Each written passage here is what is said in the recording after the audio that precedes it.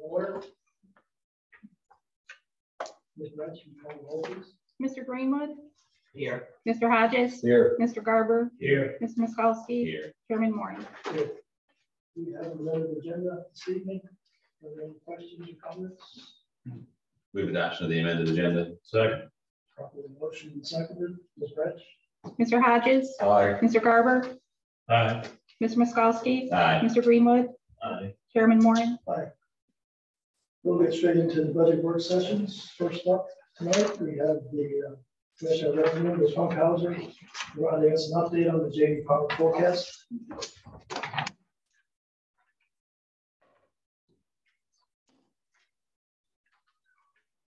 Good evening, Chairman and members of the board. I'm sorry, I created that bullet point and then I had to change it and I didn't give a new one to Chris to put on the board while I'm talking. So all you have is the one that is in front of you. I apologize.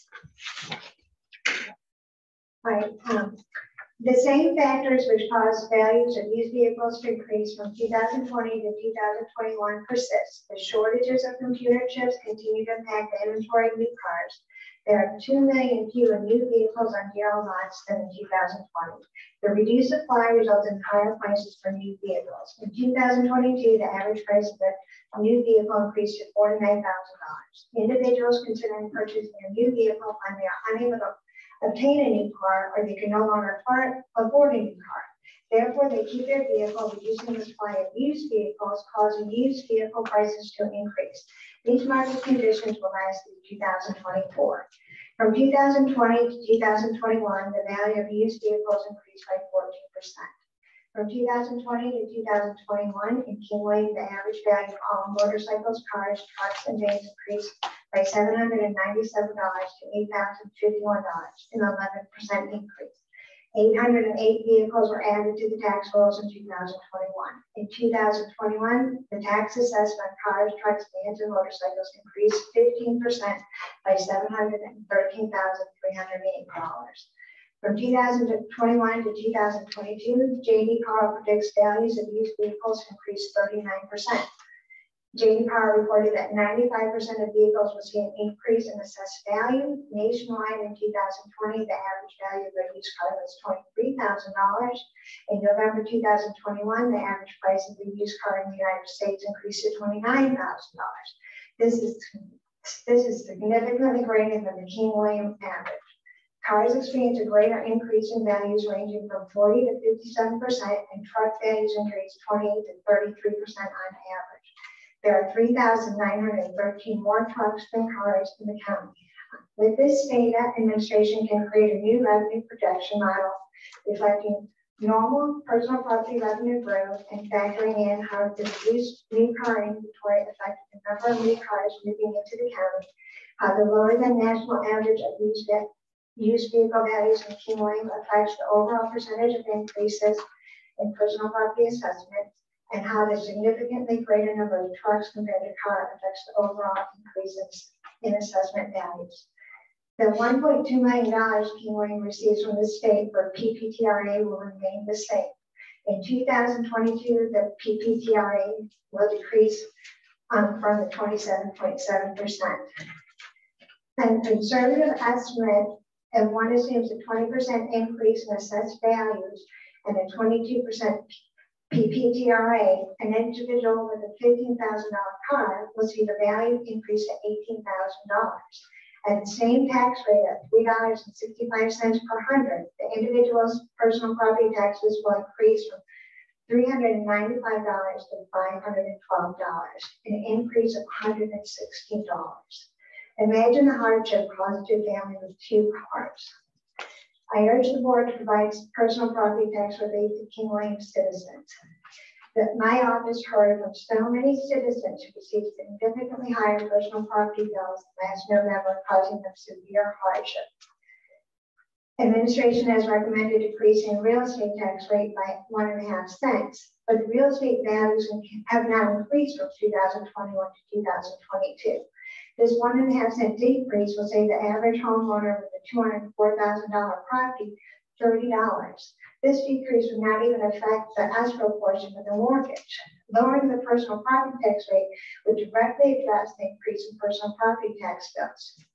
I'm sure the county administrator has informed the board that the General Assembly passed emergency legislation allowing localities to create a new class of property for vehicles.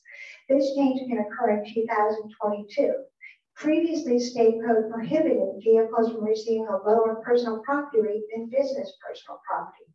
By reducing the rate on only passenger vehicles, the impact on overall personal property revenue is reduced. This action directly addresses the increase in personal property values and personal property bills. Many localities are reducing the J.D. Power assessed value by a predetermined percentage. J.D. Power will assess vehicles as usual. Then the percentage increase of increased values will be calculated. For example, if the increase in assessed values is 22%, the board could adopt a resolution to grant a 20% discount. The treasurer would apply the discount before the bills are printed and mailed. The advantage with this method is that discounts can reflect normal personal property growth and allow the county to attain its revenue projections. Hampton, Virginia Beach, and Chesapeake have already voted to apply a 25% discount on their assessed values. I suggested to administration to eliminate the license fee for 1 year. This will save every vehicle owner $30. King William bills personal property for the current year, but the license fee is for the next year. By suspending the license fee for 1 year, the two cycles will be in sync. This option would greatly simplify the process if and when King William County changes to personal property proration.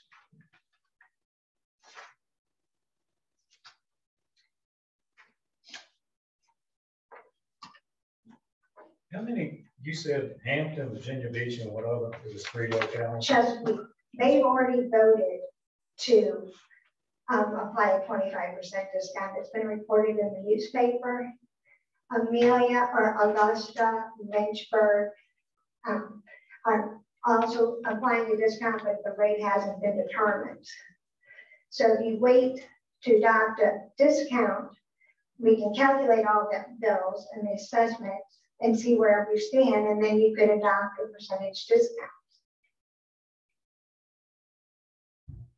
I mean, when people experience $200 and $300 increases in their personal property tax bills after the same increases the previous year, that is so much money, and that is paid at one time. Okay. Before I ask anyone else, give everyone else a chance first. The money from this goes to the school, is that correct? Personal property. However, if we did a reduction, they would get whatever that reduction is, correct? Say that again. If we did a reduction in percentage, they would get wherever that is, and we wouldn't like owe the school back. It's a split levy, right? The personal property, if there was a reduction, it could come off of either one, or you could, the school and us. Well, if we did a percentage discount, would come off of both. what we would almost have to do was a discount on the assessed value as opposed to a discount on the bill. I would think, for simplicity's sake, with the split levy being involved. If we set the tax rate to, let's say, a 2020 level, yeah, do we know with the increased value and the 800 and some additional vehicles, what that tax rate might be in order to achieve the 2020 revenue? You know, administration is going to have to look at some economic models. You know, there's 1 million, you know, there's 2 million fewer vehicles produced in 2021.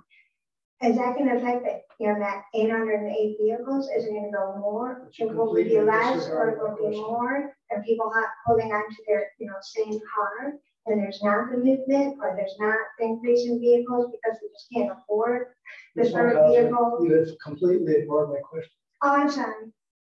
What? I have to repeat.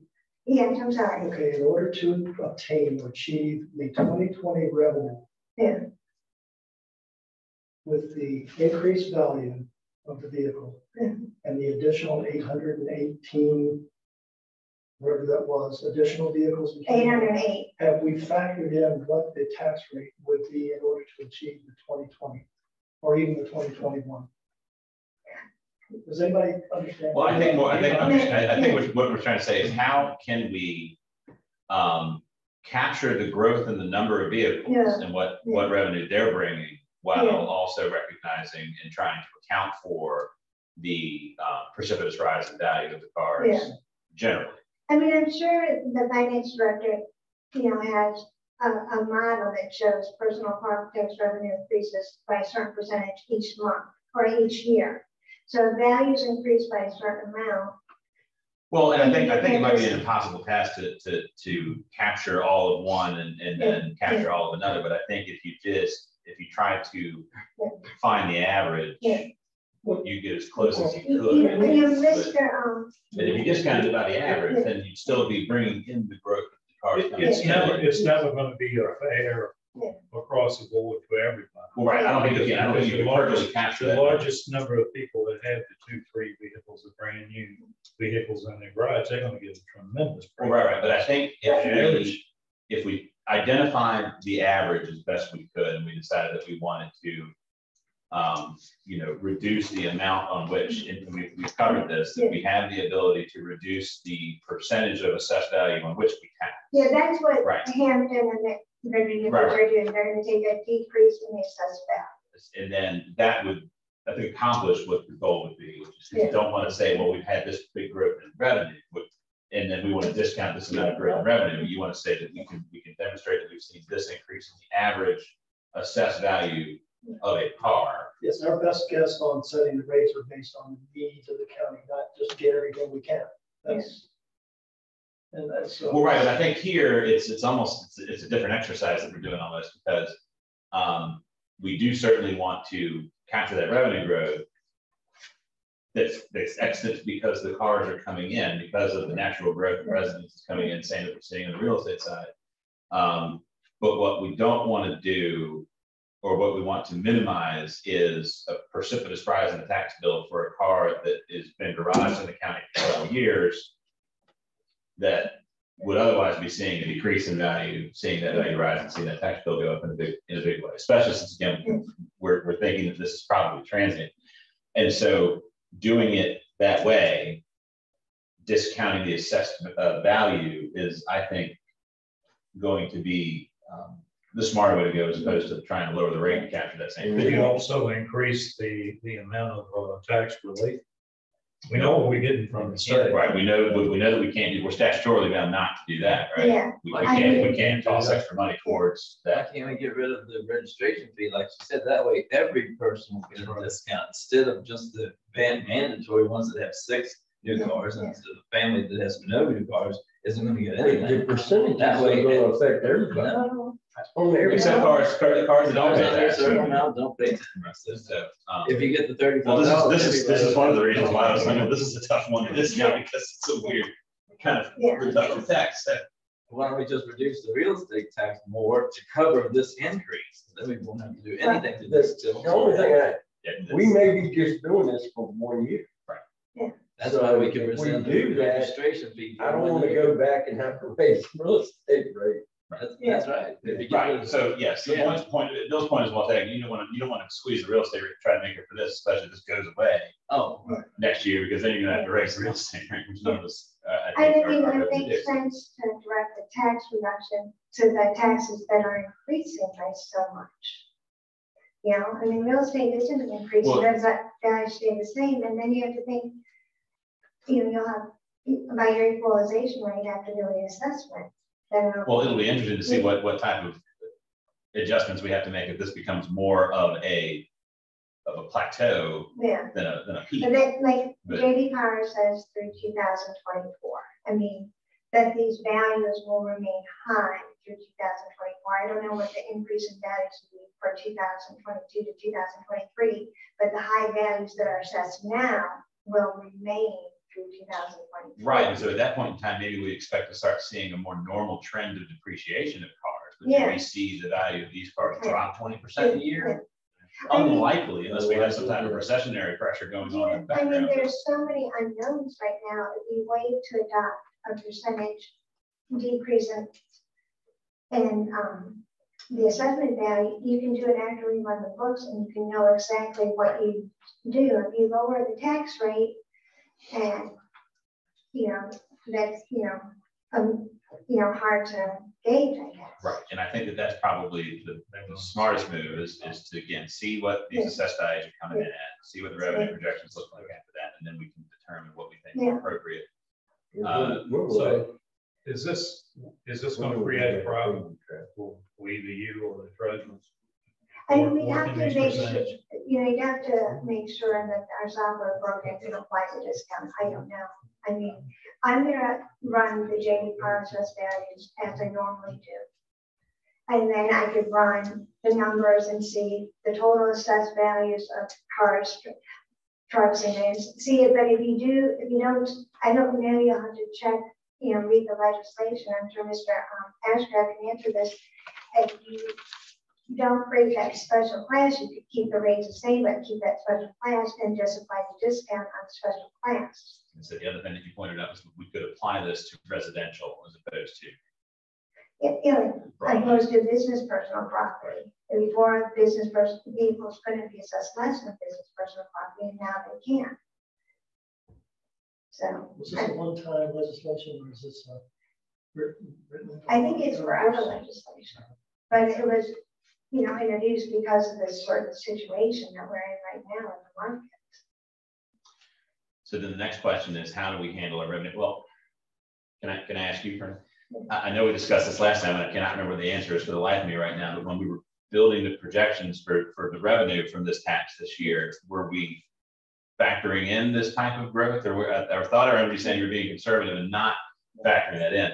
So we have essentially if we see that there's going to be massive growth, we're not essentially reducing our revenue projections if we reduce the budget. Did it factor in the additional vehicles, perhaps?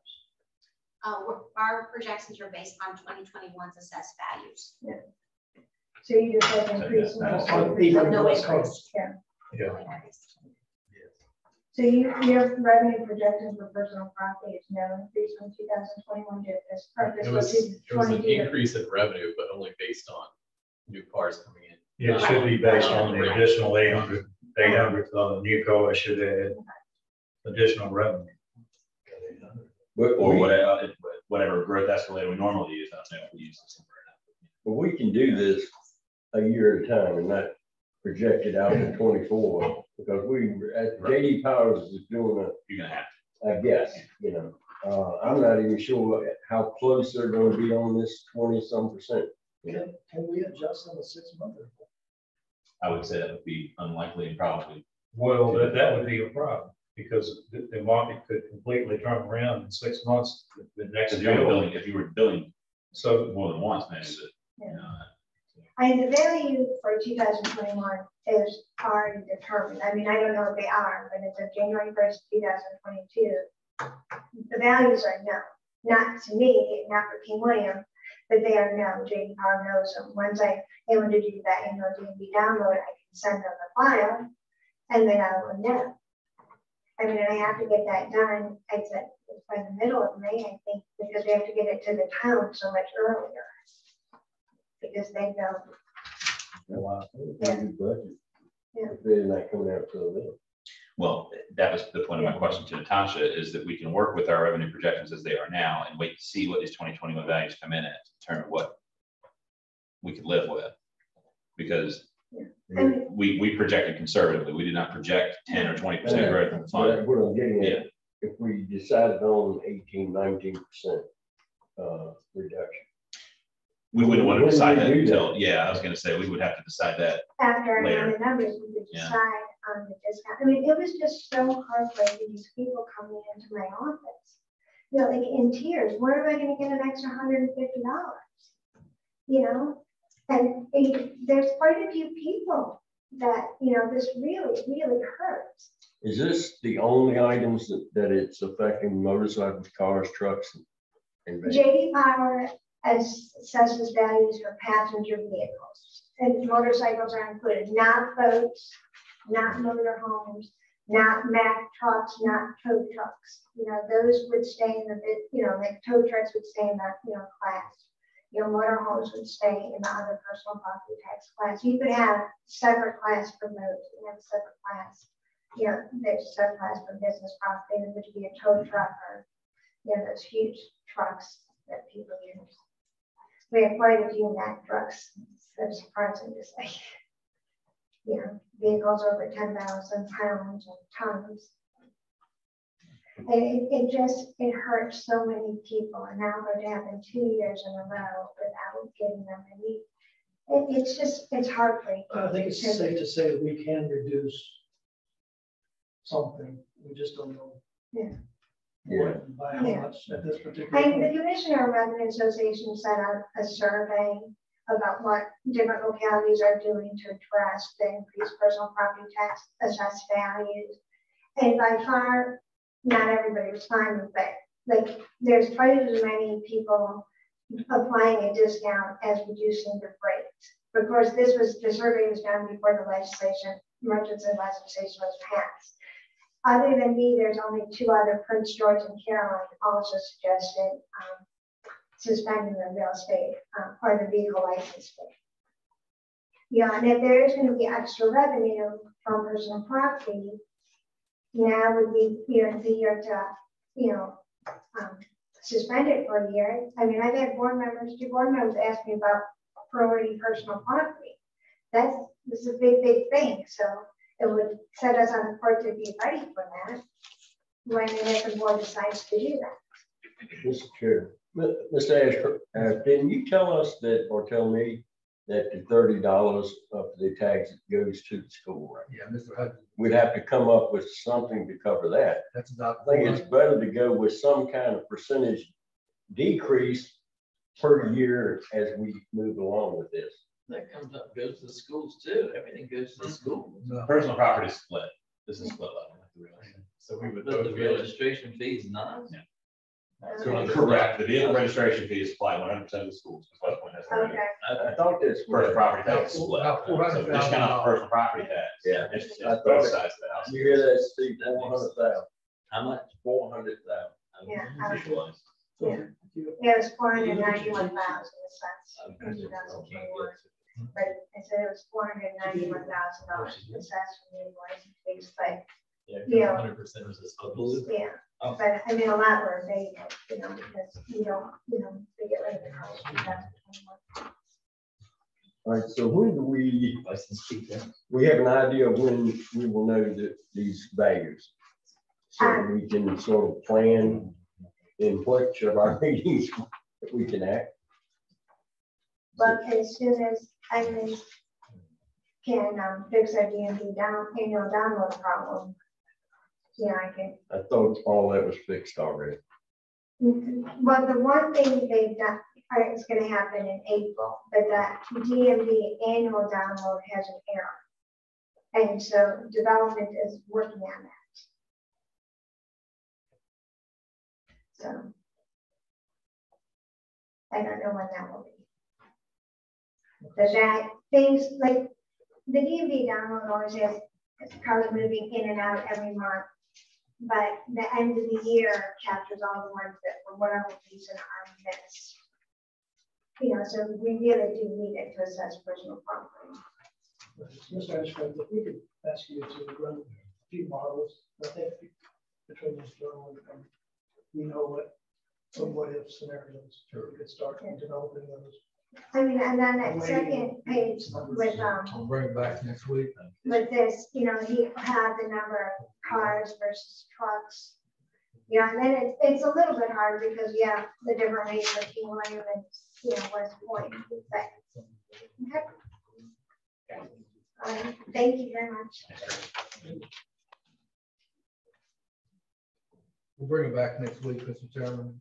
We may not have all the data because. Oh, no, I don't expect it, but just to But develop I some think we models. could apply some of the more popular ways that other localities are dealing with this. And just give you something to look at. The effect on school contribution and all that. Right. Just trying to get an idea. See, none of these other localities have that issue. Right. Florida Beach. Right. So Not the same. that's That's what you gotta kind So, of navigate around. But, yeah, we'll get you something for next week. Okay, next up, John.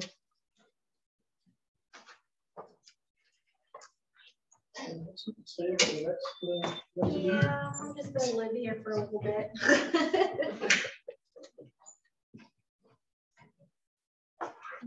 We mixed, one of the agenda items, regarding the commissioner's salary request, up front so that she can leave, not have to stick around for all of this other stuff, so. Included in the agenda packet is information regarding the salary request from the Commissioner of Revenue and the County Administrator's recommended salaries. In February 2020, the county conducted a classification and compensation review project. The goal of the review was to perform a comprehensive review of components that affect the county's compensation program, such as review of the compensation structure, determine the regional market for other locality salaries, assess the internal equity of salaries paid to comparable county positions. Department heads were involved throughout the project. They reviewed and commented on job descriptions and pay class grade. Specific positions were updated to allow for upward mobility within the departments by classifying positions at different grade levels. For example, Deputy 1, Deputy 2, Deputy 3, and Deputy 4. In FY23 budget proposals information under Section 7 supporting documents, you will find a listing of positions listed by department, then grade, showing title and range. And that, like I said, is in your binder in Section 7. It should be that very first page that you see under supporting documents. And that kind of gives you an idea of where right now those positions in the commissioner's office are in the compared to the different positions that Mrs. Funkhauser was comparing them to previously too. So.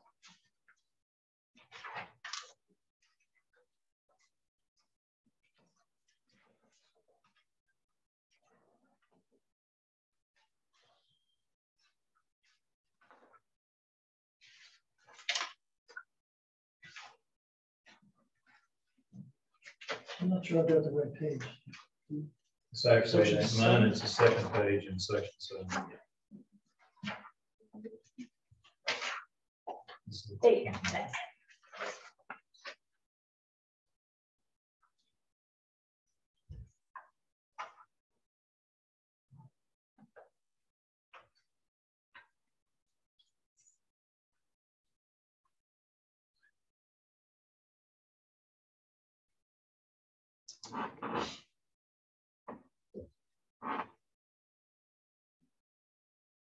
I imagine the deputy, chief deputy, and deputy 1 on one. No. Okay, I see it. I see it. I see it. Yeah.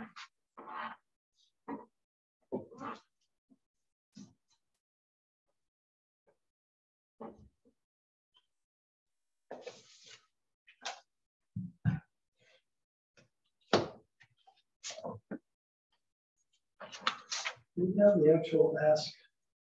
I'm sure Yes, it's in the memo. So which, do you want to talk about a specific position or? The request is here on this sheet. it's in the memo. Okay.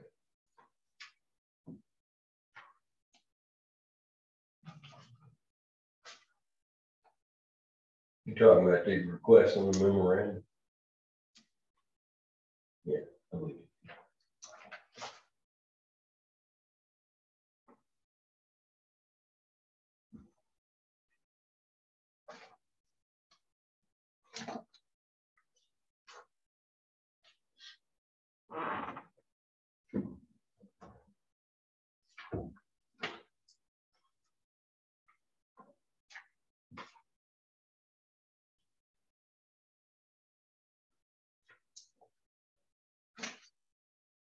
So we do not have do we have a deputy commissioner 3? We just have a 1 and 2, right? I don't even think we have a 1. Is June a 2? 2 and 3. I think we have 2 deputy 2s and then we have a chief deputy. I'm pretty sure.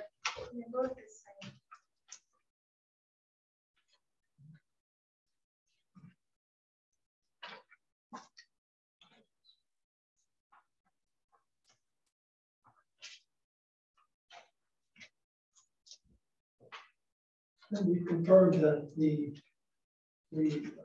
staff and the Commissioner of Revenue's office will enjoy the COLA. Yes. And any merit raises due or determined. That has been factored into So the, what's the additional ask? So- over that? So that's factored into the recommendation. the county administrator's recommendation Okay. is for COLA and merit Yes, it- only. colon there. Yes. Is there an additional ask? Yes, it would be, county administrator recommends for the chief deputy 44,309. The ask has been 54,000.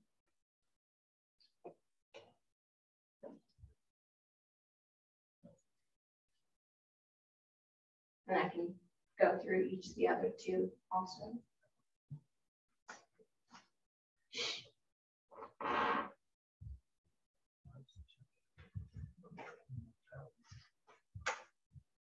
What are the years of service for these positions? I know it's 4 that the chief deputy has. Yeah. She has over 25, and in FY 2021, we gave, that was the year when COVID, and we didn't even give merit and COLA that year to other employees, but she was one of the people that we did the comp plan, brought her up 2107. We gave her an increase that year in FY 2021. To put her at that time, the Commissioner of Revenue thought that's where she needed to be with the new pay classification setting.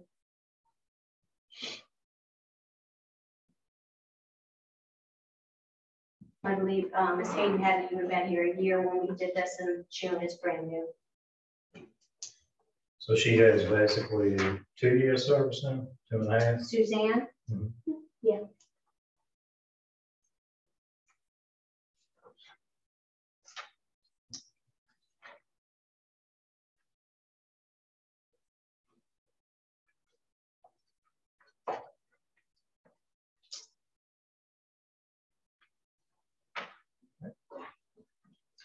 Any other comments?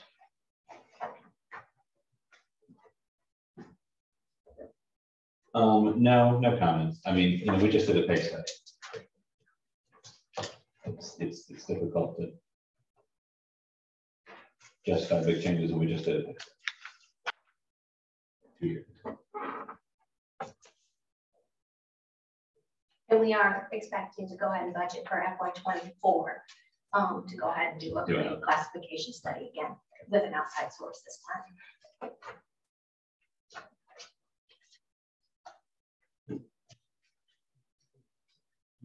Okay, we'll take it into consideration.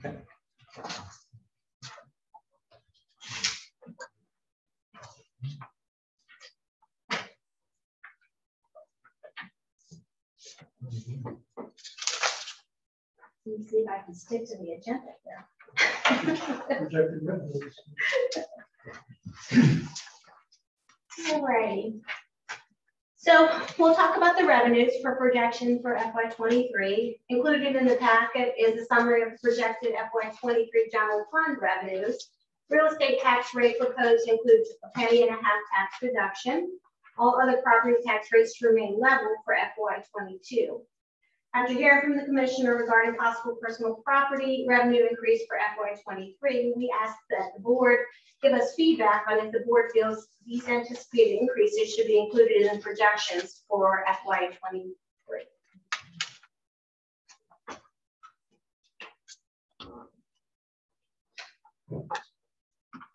Yeah, just did it.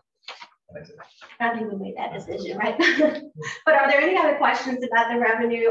There was a chart included in the packet that kind of gives you a rough idea of, the increases that we're seeing for real estate with the projections. Again, the projections are based on 2021 assessed values with no increase. We just not knowing what to come with, purchases of vehicles and things like that. We just left it as what we saw.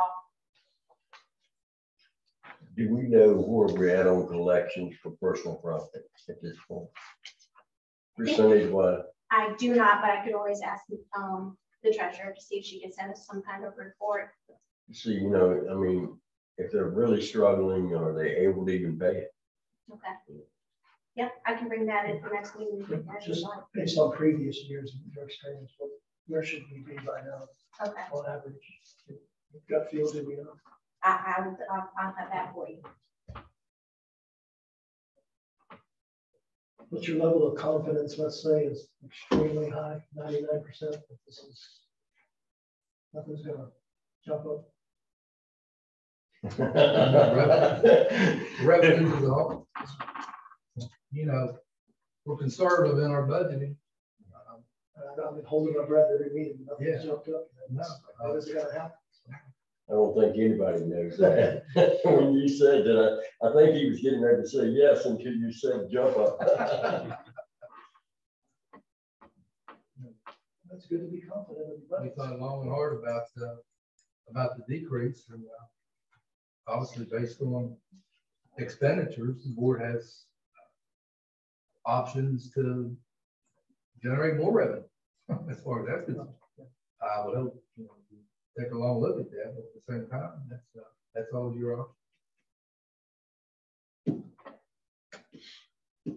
Okay. Any other comments, questions? Can we move on? Are we going to discuss the fuel costs? Yep, that's next on the list. Okay, I was thinking, okay, Yeah, I was able to pull data from the U.S. Energy Information Administration for further insight of the fuel cost increase of late. The price of regular gasoline and diesel have increased from February 7th to March 14th by 32.9% for diesel and 25.5% for gasoline.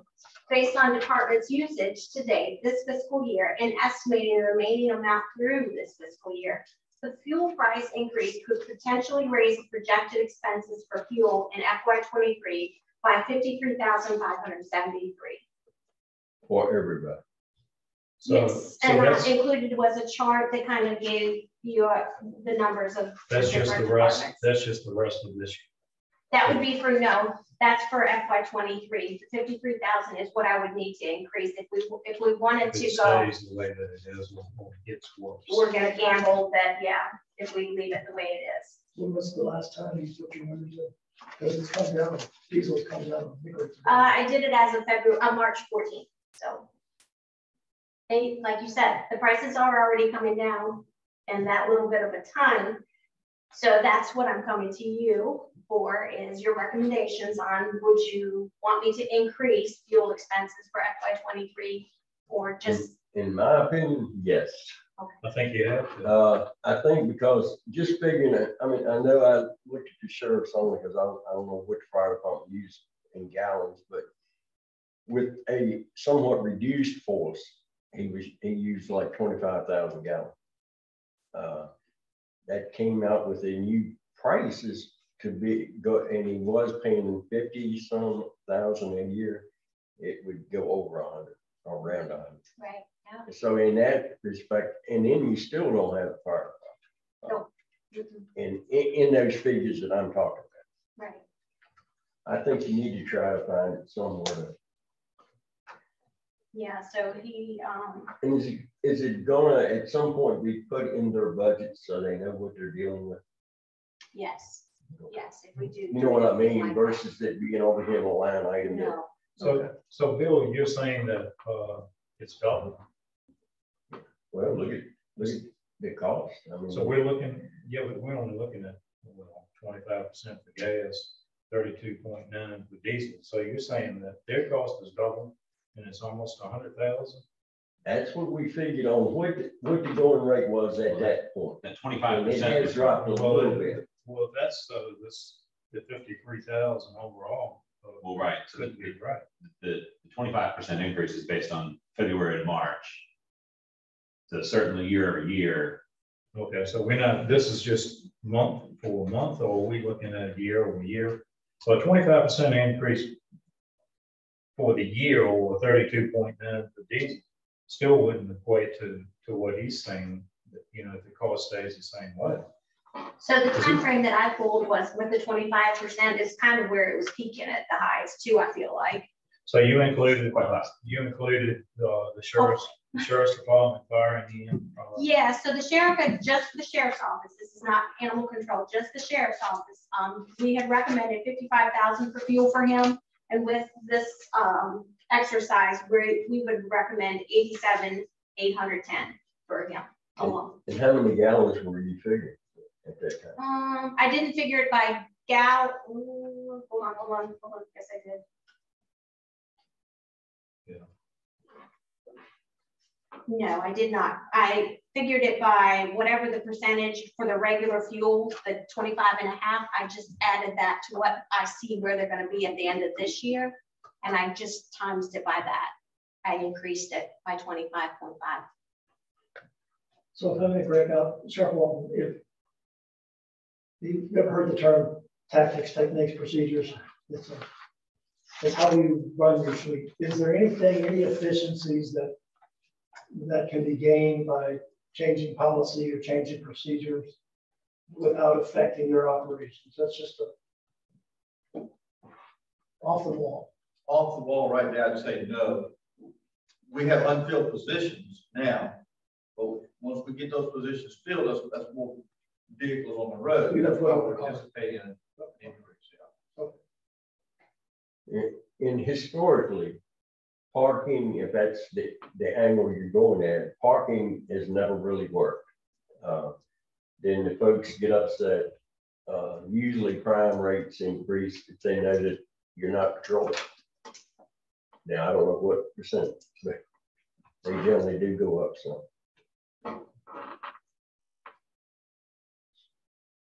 How about for the rest of the county fleet? Are there efficiencies that we can impose? I hate to get to that point, but if we get to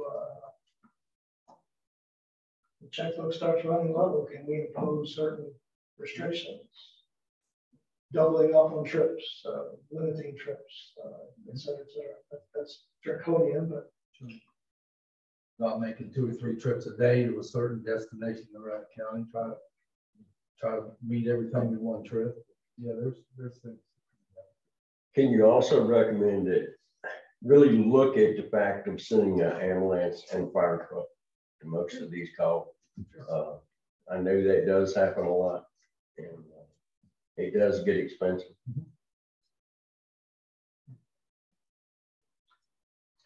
Yeah, I'd like to see a two-pronged approach of us. We need to identify some more revenue so we can put towards this. We also need to identify opportunities to save where we can, at least until this all sorts itself out. Because as Natasha said, this could be over in a month. It could go right back up, last all year. We really don't know. So, what is our date that we have to make this decision? You have to make a decision. Is it? It's not 30 June. Yesterday. So that could be great. So I think what I'm seeing here, what I'm thinking here, we're looking at this 53,573 number, and there's concern that number might not be sufficient to capture all of the potential costs. But I say if we say we want to identify, $55,000 in revenue that we can put towards this, and then make up the rest. Again, if we just kind of operate with that until we can. And on the other end, hope that things break the other way. That they break hard the other way, then yeah, we're going to have to really, I think, strap down some stuff. Grass might have to be a little bit taller than we like. And if it really wanted, we still could use unassigned. We can. Hoping that right. It doesn't go long term, and this is not an annual. It's what I would hope. Using that. I'm trying to be optimistic about the situation. Well, I am too. But the world effect on everything right now, I'm not so sure it's anything. Obviously, the ones that we need to keep on the road, the most, are the sheriff's office and fire department. So that's where we need to focus the resources on, making sure they've got what they need to do their jobs. How often do you get reports from? Is it monthly that staff turns in? Yes. It is a monthly. And maybe a little more scrutiny on that. Yeah, we can definitely. We use Mansfield. So we can run reports, generate all kinds of things from that vendor. Just keep a real close eye on expense, costs. What's mileage reimbursement at right now? 53.9. Is it that low? I thought it was higher than that. I thought it was in the 70s. What's that? It's what, 53. 53? That's not bad. I mean, Has it gone? I think it did go up in last year, maybe. okay. At one point, it had gone way up. But it would have always been in the 50s for a long time. But anyways. Sure, when we're Another tool looking to think at, about. at fuel cost, how much of that is tax that you don't pay? When we're looking at a gallon of gas, do you know how much the tax rate is? Okay. Is there a contract? Yes. It We have a is. contract Is with it, them. does it have a certain rate? Yeah, It- well, I it can look is at that adjusted? too. Yeah, Mr. Ashcraft actually talked to me today about maybe possibly bidding that out, maybe to see if we can get better pricing too. They are giving you a contract this day I'm surprised. because they don't even get prices. No, set we're in a prices. contract with them, the little cards that we use. Oh, That- no, that no, kind of agreement. when you say contract, I think of $1.25 a gallon, back in the day. And it's fixed at that.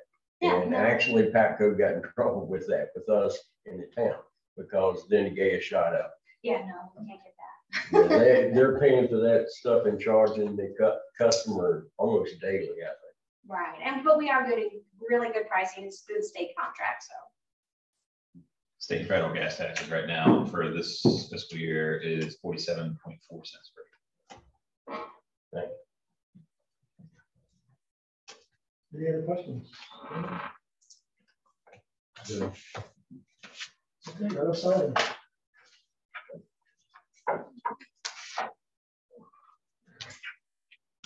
FY21 anticipated county unassigned fund balance is $8,043,743.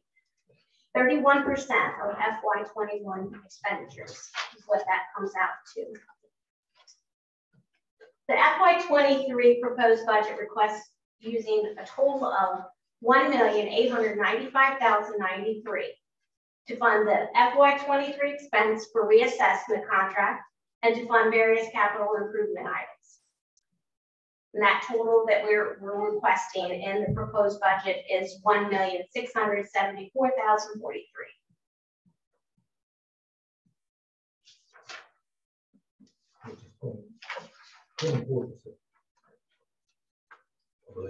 What did he say? 24% is what from down. Going to If you spend every dollar, What page is that? Page 2 of this memo that she's been going up here. everything is following the memo. This? Okay.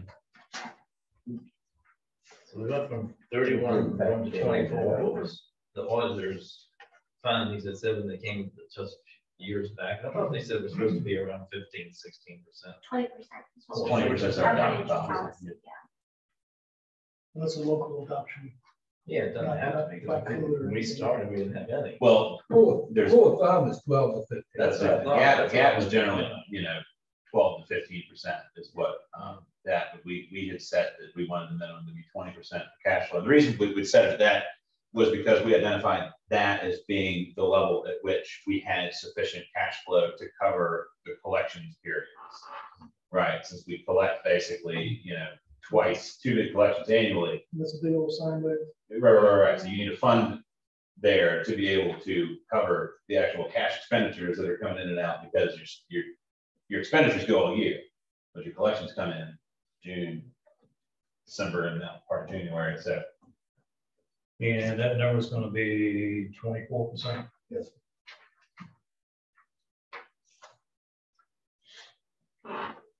And that's if you fund everything in the capital plan, because just the way timing would be, not every project will get funded 100%.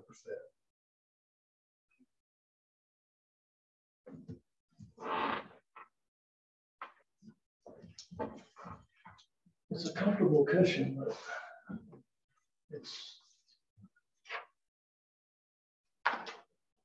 I think Mr. Ashcraft's point is that even funding everything in the capital budget doesn't necessarily mean that all of that is going to be expended in the fiscal year. That's correct.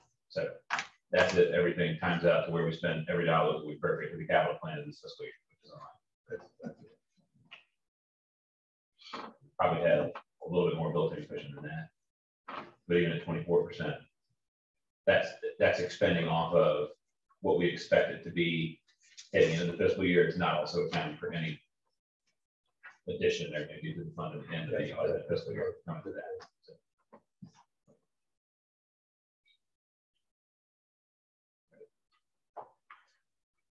Comments?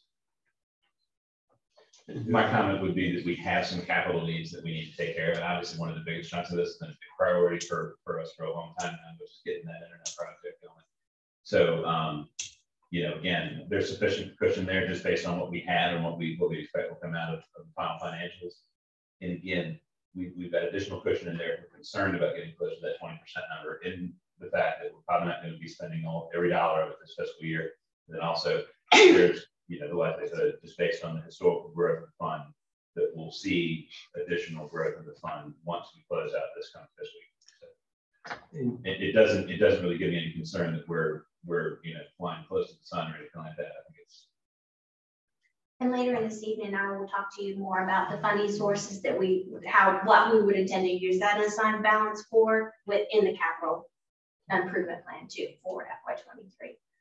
And of course, this is not much to do with the unassigned, but we got to keep in mind that the ARPA funds run out. Isn't this the last budget year that we're going to have ARPA for those You'll have them in 24 also. For the 6 firefighters? Yes. Okay. I thought that was ending. No, you No, I think we had mapped it out to basically where it acted like the safer grant. Right, we did like basically 3 years, 100%, like what we would have done if we had gotten the safer grant we did. So this is, we're 2 years in. Right. CARES This was is our first year. CARES was 1 year now. Okay. Almost 2 years. Right, there you go. So we're Just 2 1 year years into a 3 year? We're 2 years into what is ultimately a 4 year because we could use CARES for part of it. Yeah, if you go to section section 7, it'll give you the breakdown. You're right. In 20, so we are using it in FY22 and FY23 for the fire and EMS 7 people, but that's it. And then in 24, we still have a little tiny remaining, but nothing really to be talking about. I knew we were headed down that road. It's 2 years worth. And then you got to keep in mind there's a request for what, 6 more or 7 more? We're not sure. I think it's 7. If that For goes the through. safer? Yeah. 7. We're requesting unless we get sick. Yeah, no, because that's the thing too. The safer is only going to pay for new hires. It's not going to pay for the 7 we just hired. Right, but the request was 13 overall, and we Yeah. had 6. But these would be new hires, right? They would be Yeah, that's what I'm additional. talking about. And at some point, that's going to run out. We got to write the check at some point. Yeah, and that's something that we will be discussing after, you know, this budget process is Right. more information about that. Just what's the plan? You know, if we do get the safer grant, how do we want to sit down and talk more about that. How historically, you know, well, not historically, but 5 years from now, how are we going to pay for it if we hired another 6 with safer, plus we have the 7 with ARPA? So that's going to be for discussion and discussion of how are we going to use the staff we have. We want to look at, you know, the schedule, you know, how are we utilizing that number of people to cover the area.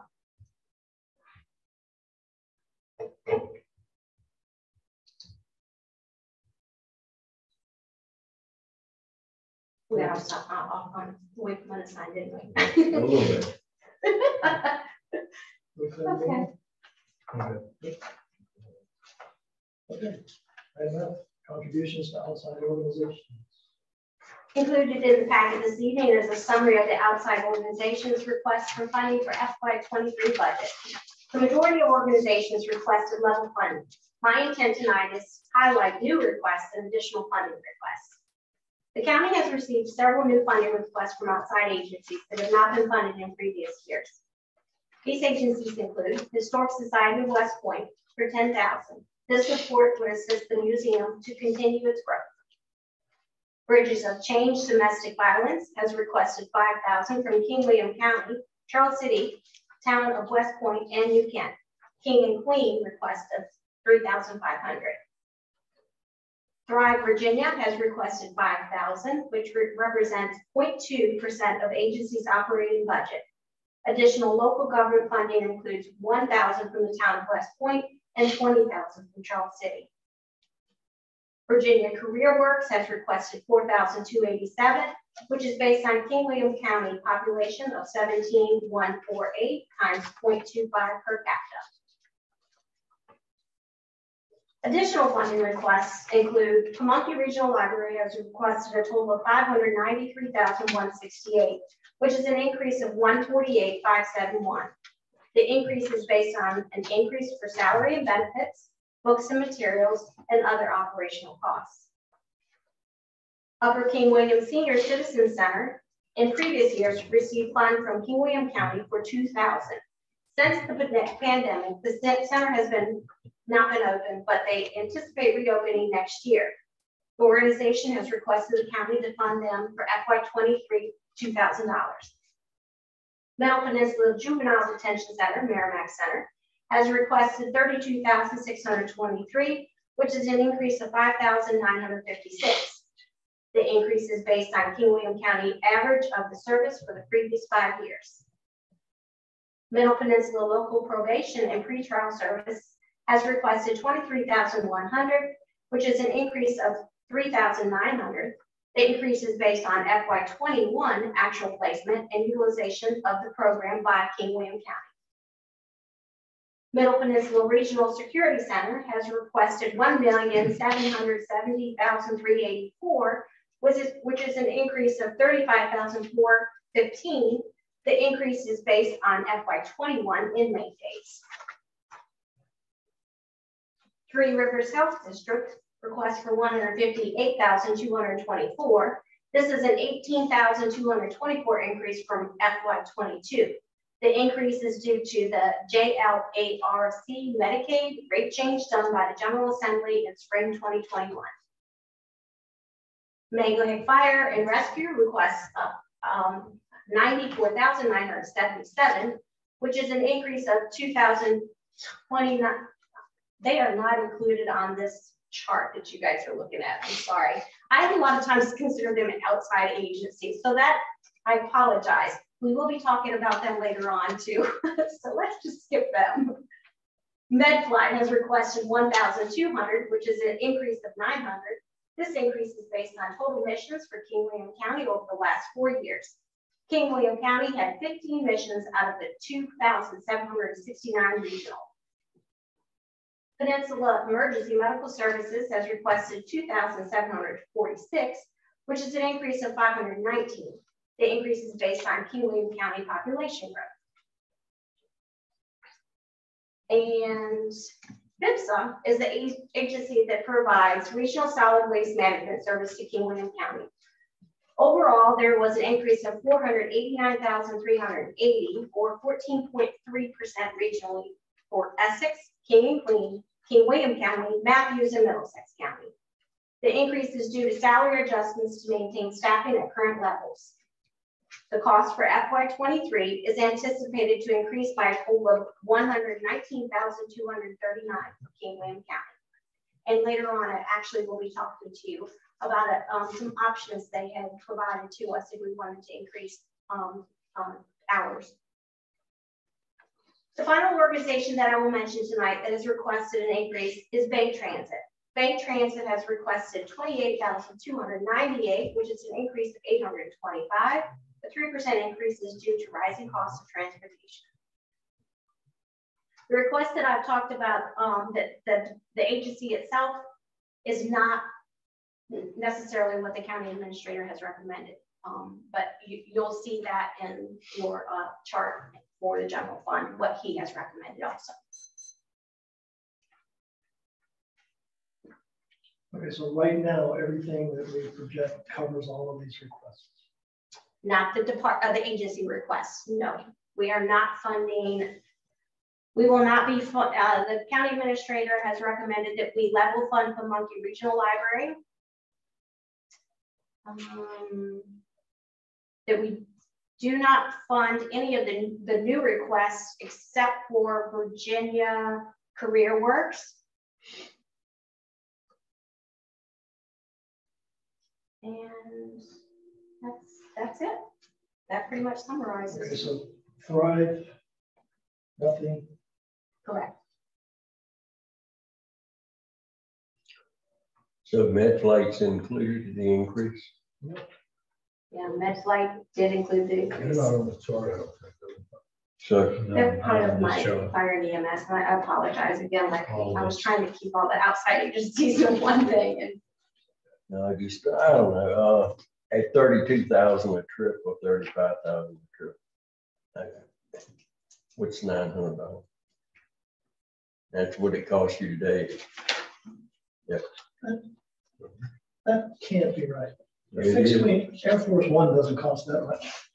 I've actually heard, one of my friends, his wife was flying and then it was more than that. Charged to the insurance company. Right, I heard there was a famous story at Southwest where they do hard building and the guy owed like $110,000 because he got met for a heart attack. Yeah. A flexible, a floating fee. It's gone up dramatically. Those that knew Jason Harlow when he had his first episode, it was $5,000. It was 30 something. This needs to be something we need to jump on our legislators about. This is. Awesome.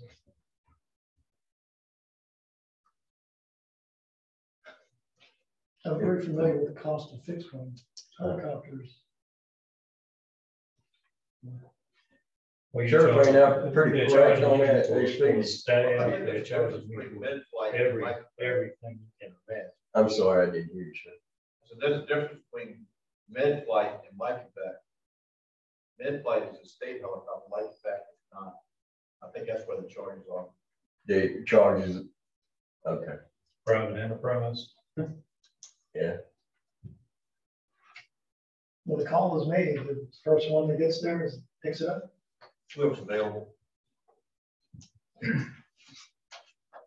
And they do fly a lot in this area.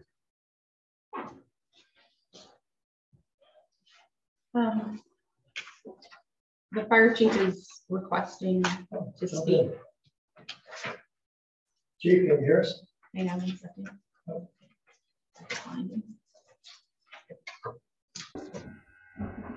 Lou, can you guys hear me? Can you hear me? Yes. Okay. All right. I apologize. When you call for a helicopter, it depends on who you call. Their services and their billing is irrelevant to who comes. Their mission is always going to be based around who you call. So when you call them, they're going to respond regardless of how the billing turns out on the backside. So MedFlight is established by the state, and they generally don't charge. And Life Evac is one of the many who offer services in the region who do charge.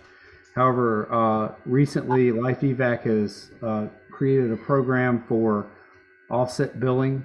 And if you guys would like a more detailed explanation of that, I'd be glad to get it to you. But people who we call a helicopter for, in general, just speaking, it doesn't matter what the cost is, because when you call for a helicopter, their life is in jeopardy.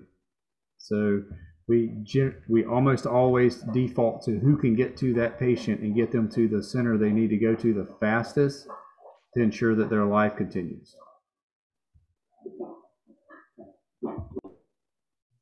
That decision is made by the on-scene senior individual, I assume. Sorry about that, I muted myself.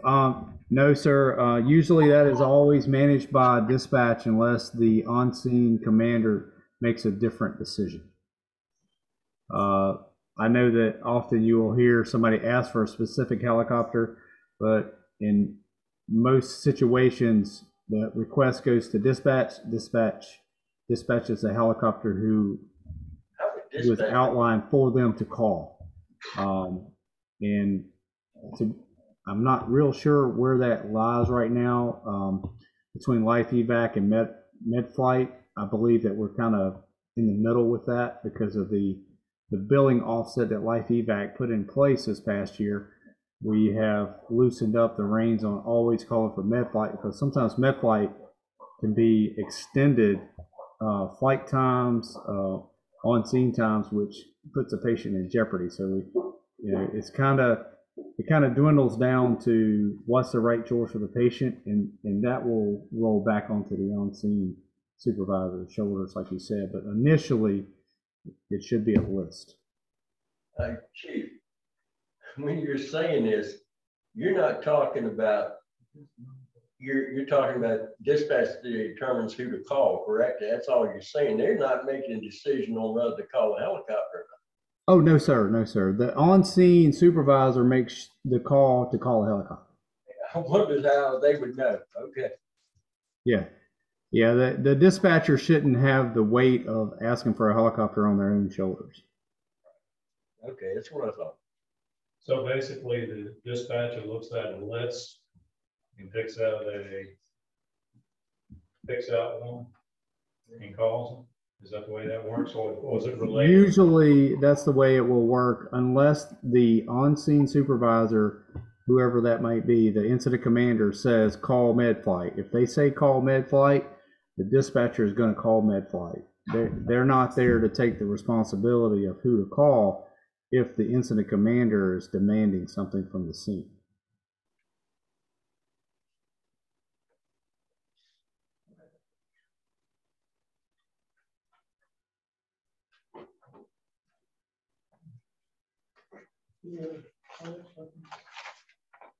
Thanks, Chief.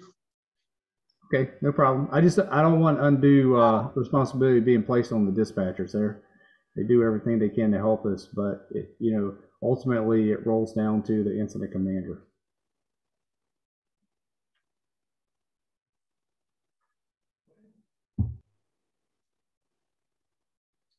Ready to move on to the next thing? So the new positions, the total cost for the new positions request for FY23 from the general fund is $154,612. This amount is salary plus benefits.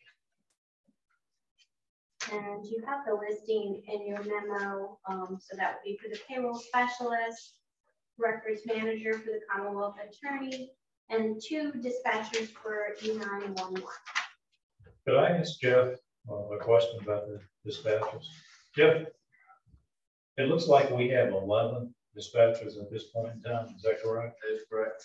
And you're asking for 2 more? That is correct. What type of hours do these dispatchers work? They work 12-hour shifts. 12-hour shifts. So you do physically have coverage right now? Oh, yes, sir. Sometimes it's tight, but we have coverage. Do you? We're paying a lot of overtime right now to make sure we have coverage. Yeah. If you had to make a choice between 2 more dispatchers and equal pay for the sheriffs as compared to fire and EMS, what would be your answer? Oh, that's a hard question to ask. We're already getting equal pay. We haven't approved that budget. Yeah, we haven't approved it, but it's in the budget. I know that's what I'm That's asking. what I keep saying. Oh, The roads haven't been approved yet. Yeah. Nothing's been approved yet. Yeah. A lot of cuts can still be made. We need to find the money somewhere. So would 1 be sufficient? I don't know that I can honestly answer the question. but basically, we're doing okay with 11. If they're working 12-hour shifts, We're making it happen. you're working 12-hour shifts. How many work per shift? Well, right now, we have 3. Let me make sure, because right now we're just shorthanded right now. So on a normal shift, we have 3 in the day with 2 of the supervisor and 3 in the evening until midnight, and then there's 2 after midnight. That problem is running in when people need time off or they have to take off for holidays. or whatever, we don't have enough people to cover that, and we're paying a lot of overtime for people to come back in and work. And that's why we're asking for that, because the overtime is killing us. Well, where I came from, it was always cheaper to work people overtime than what it was to hire, even at premium pay, And then because even of all the money, benefits involved. you wear your people out, and then. I know all about that. I was looking at me, I'm going out. If you're doing 12 hours and then you want to work overtime, how alert are they going to be is the other part. Well, they're on a rotating schedule, like fire and EMS. They're working 3 12s, and then with two off, 2 days off. Okay. Sheriff, one more question dealing with that. Are y'all getting tied up on, don't you have to stay on the phone to render first aid? So, yeah, with the EMD training that they have, yes, they must remain on the line with the caller until help arrives on scene. And they're given instructions, first aid, CPR, whatever, until that medic unit, fire unit, whatever arrives on scene.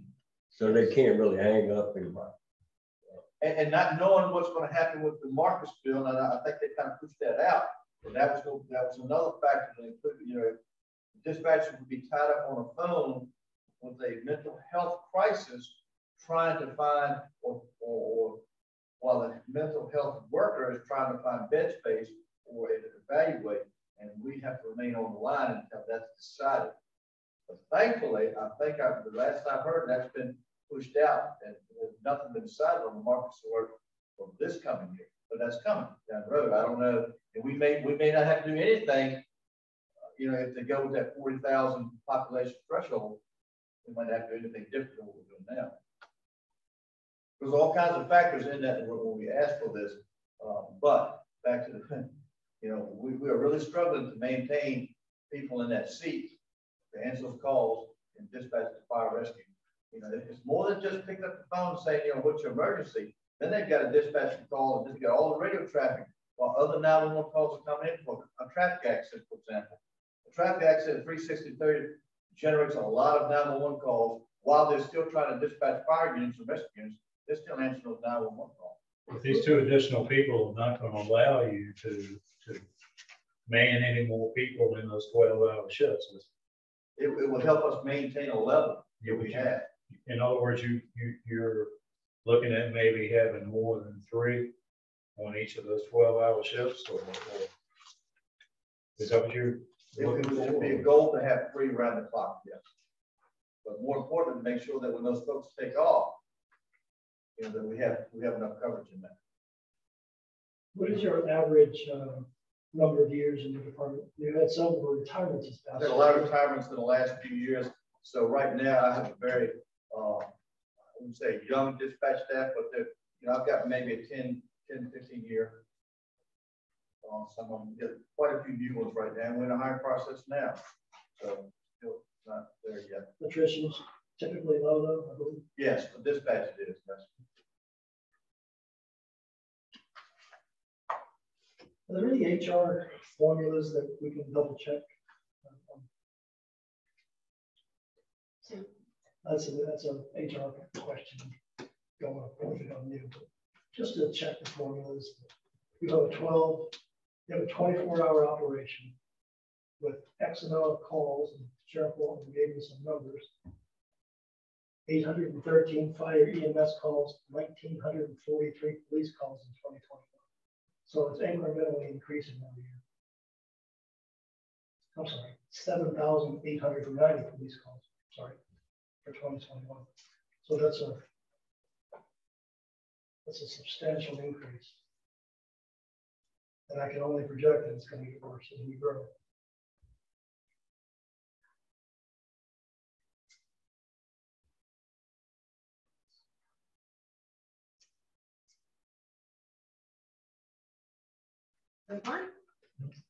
Oh, not sure. Yeah. Okay. Ms. Green? Okay. So the VIPSA proposed budget does not include any more days. If the board would like to consider additional days available to citizens, VIPSA has given the county two options. Option one is to reopen Epworth site on Wednesday and reopen the landfill site on Sunday. This would be an increase of $21,000 to the budget request already submitted. Option two is Epworth, VFW, and landfill sites would open 6 days, all closed on Thursday. This option would be an additional expense of $50,500 to the budget request. All right, what page are we on there? Back on the memo, page 3 of the memo. Okay.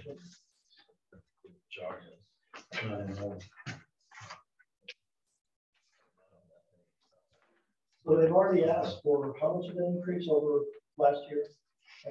I'm sure it's here. 112,000. Additional, just to operate normally Right. because of wage increase and Right. other expenses. That's why we didn't really budget more days, higher costs. Epworth is a problem, being closed 3 days. But I'm not sure it's worth $21,000. Well, it wouldn't be. It's $11 an hour, basically. So if you wanted to reopen one site, you know, one of the day, 10-hour operating day would be 11.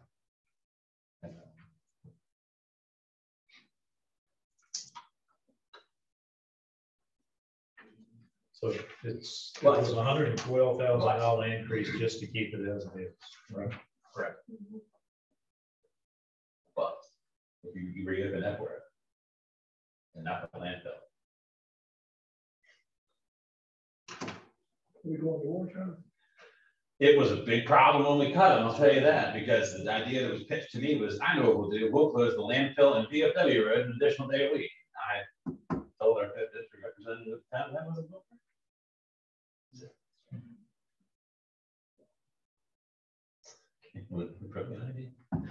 I know it's an off the wall question, but I wonder half a day with the impact. Would the impact be the same? You have to bring in a person, open it up.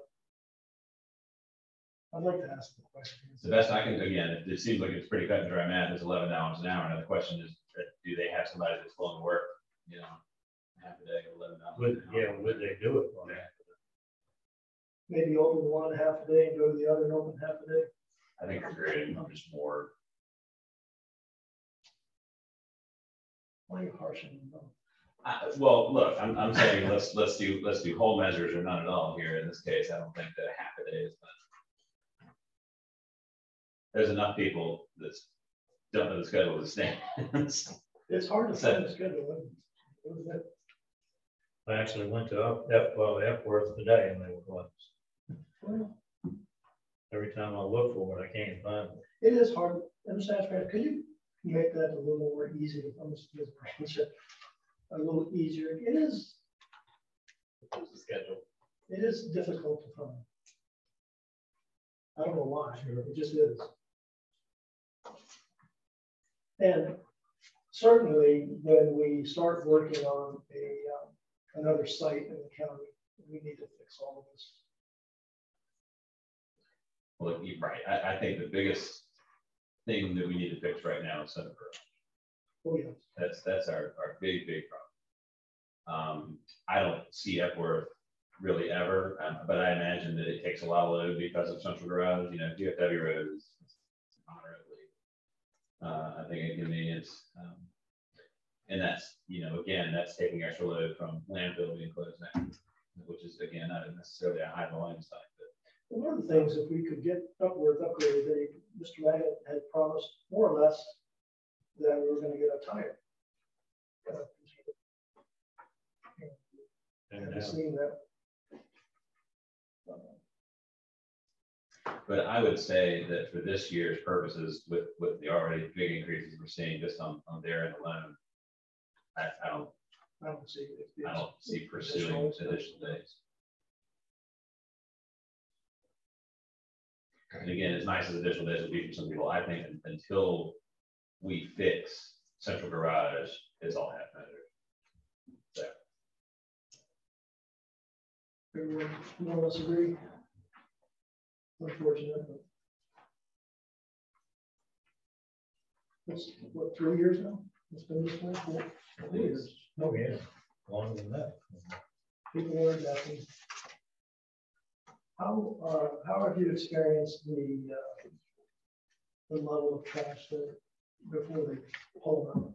I think Upworth has gotten better. I will go there. Only, you don't want to be there when they're removing a dumpster and replacing the next one. It will back up, into Epworth Road. It's a bad site. It's a blind area. VFW? Oh, yeah.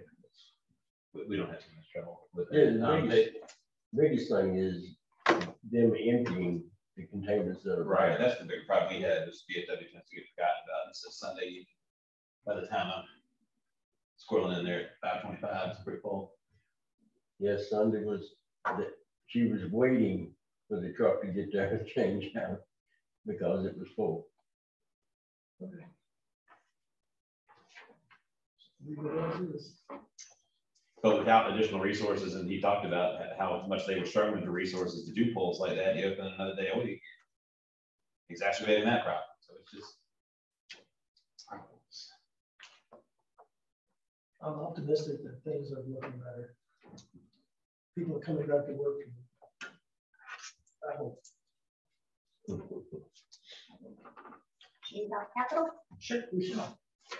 Included in the packet this evening is a list of capital requests from various departments. The funding sources for these capital expenditures is also included. From utilities fund, we would want to use $45,000 for utility truck replacement. From the proffers, we would use a total of $200,000 towards VIPSA convenience site, library design, and recreation park expansion. The capital funds rolling forward from FY22 include $1,020,190. These funds will pay for Motorola radio replacements, assisted broadband project costs, brush trucks for fire and EMS for King William County, not purchased in FY22, and assist the water project costs. The CIP infrastructure funds that are on hold will also roll forward for the amount of $275,000 to assist with the broadband project. ARPA funds in the amount of $2 million would assist with the broadband project. We would procure a utility bond for the water project.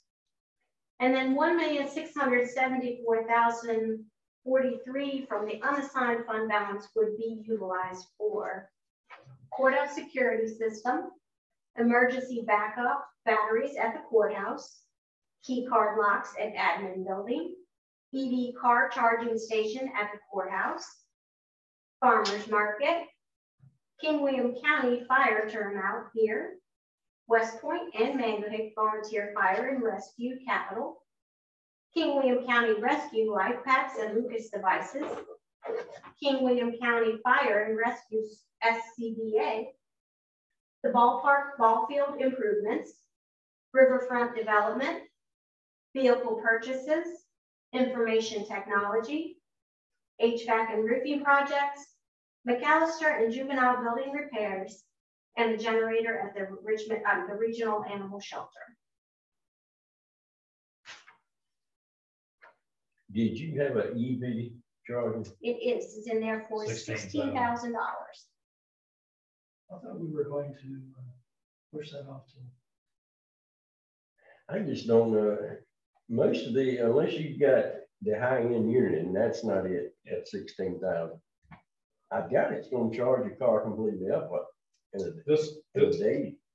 This was a request from an assistant judge. Is that no from a judge? From a judge. And it would be sole access for him. Okay. Is that the way? I guess, and I don't know anybody else that has an electric vehicle, but whoever would pull up and plug into it would be the ones that utilize them now.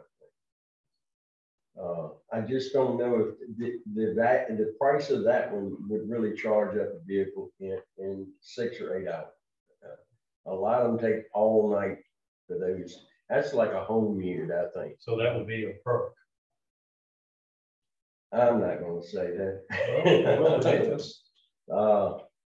And down the road, we probably are gonna have to offer some of that, if they really continue to go to electric vehicles. I'm skeptical on that. I think hybrid's a little bit more realistic, but that's my opinion. Where did we get the $16,000 number from? Our facilities coordinator put it out there, and she reached out to Moon Power and worked with them and also an electrician, Page Electrician, I believe, and came up with what the cost would be. Did they look at what's there power wise? Yes, they Okay. did decide this. Does it require 230? Yeah. At least the home ones I know about. So if I go to Lowe's and buy a really nice extension cord, that wouldn't suffice. It won't charge it up and. How long does it take to charge traditionally one of these? It depends on it depends on the watt and the It's amperage not of the gonna be charge. like pulling into a gas station. No, I mean, kind In and out of 5 minutes. My dad just bought one, and his can go from 25 to 75 on one of the Tesla fast chargers in like 2 hours. So, you know, Yeah. So if you're going on a trip in an electric vehicle, you have to plan your route. Well, you got the extended range, so And be prepared to stop on minimum. Pretty much like you used to be with these. Yeah. At one time you had two with that. I don't know. So can we get a little information, this judge, how far does she travel? Is it We possible that she may be reassigned somewhere else one day? I don't know how that works. She will Sir, probably be here, she'll correct me, 6 years is their assignment, correct? Generally, when they're voted in. I think that sounds right. And she's assigned to the JDR court. She is the JDR judge. And I don't know whether it's James City County, but somewhere in Williamsburg she lives. The brush fire truck, is that realistic? To be able to purchase one for 30,000? We're going to apply for a grant for that too. Okay.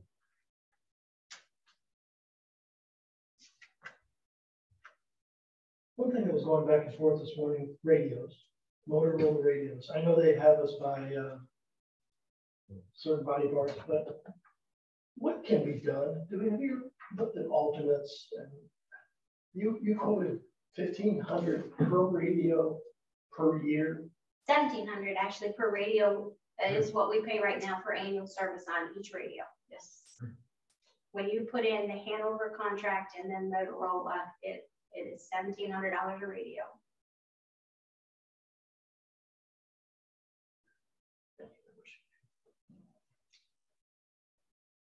Has anyone ever looked into that a little bit?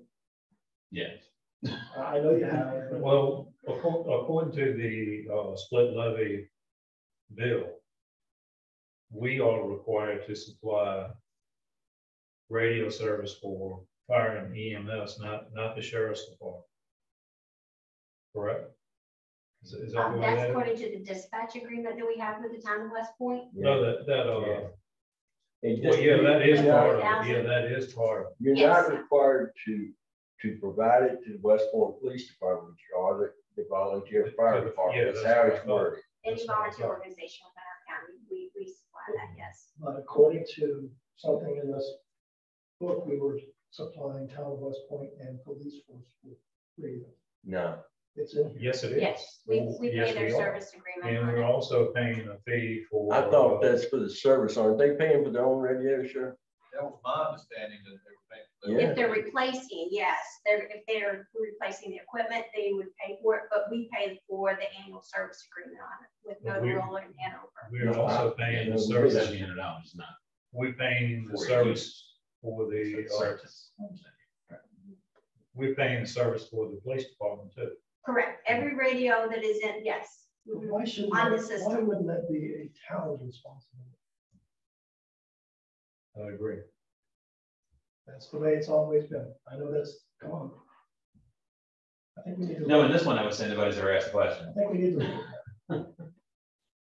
Well, it's, for years, they were on, with one van, and that didn't work. So I mean, this system, how old is it now, sir? I don't recall right off the top of my head, maybe Something around 2014, maybe? Sounds right. That, you have it broken down, I don't know what page it's on now, but the cost, what we were paying for their police department was 50-some thousand, wasn't it? 54,000. Yeah, that's what I thought. Now, you're not talking radios, you're talking service, right? Service Yeah. per radio. So that's what we do Per is we radio, have an but it's inventory. not the radio itself. No, the because they service do buy per their radio. own. Yeah. Motorola and Hanover have provided us the listing a couple years back where they gave us who has what radios when we started this project for Motorola. Page 7 of Act Section 2. 54,447, town wants one. Yeah. That's in section 2. Fire EMS is fine. I have no problem with it, but it's just odd that we're paying for the town's service.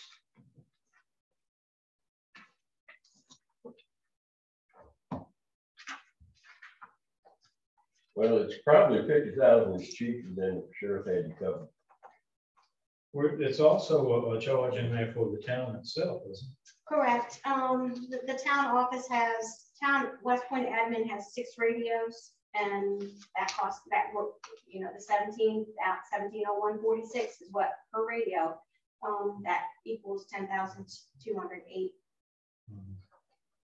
Yeah, I just don't get that. Mr. Ashcraft, I would request that this be, you're going to meet with Mr.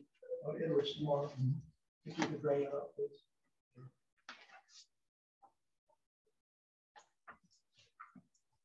So that was in section 2. It's section tab 2, and it's page 7.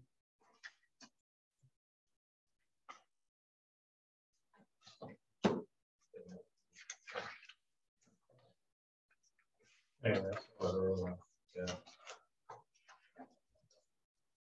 Need to look at that for sure.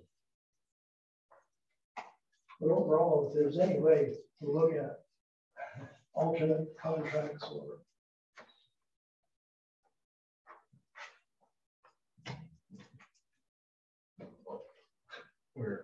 We're anticipating the Hanover costs to come down this year. Or we're also anticipating Motorola to go up once it's a new system. is that something we can throw out to maybe NACO? And throw it out there and see what other states are using? Or is it based on it's not based on the Motorola network. They're using a state, local, regional network towers. Right, so we pay 130,000 to Motorola for the annual service, and because we have to utilize Hanover for our system, we pay 362,642. So that's the biggest chunk of it is Hanover. So as soon as we can go live with our new project, Hanover is willing to negotiate that amount, but we will not know until that tower, the new towers are. But it's not totally separate when you say that. You're not. No, we're not going to be completely separate. Because from that's Hanover. very No. expensive. We still will have to utilize them.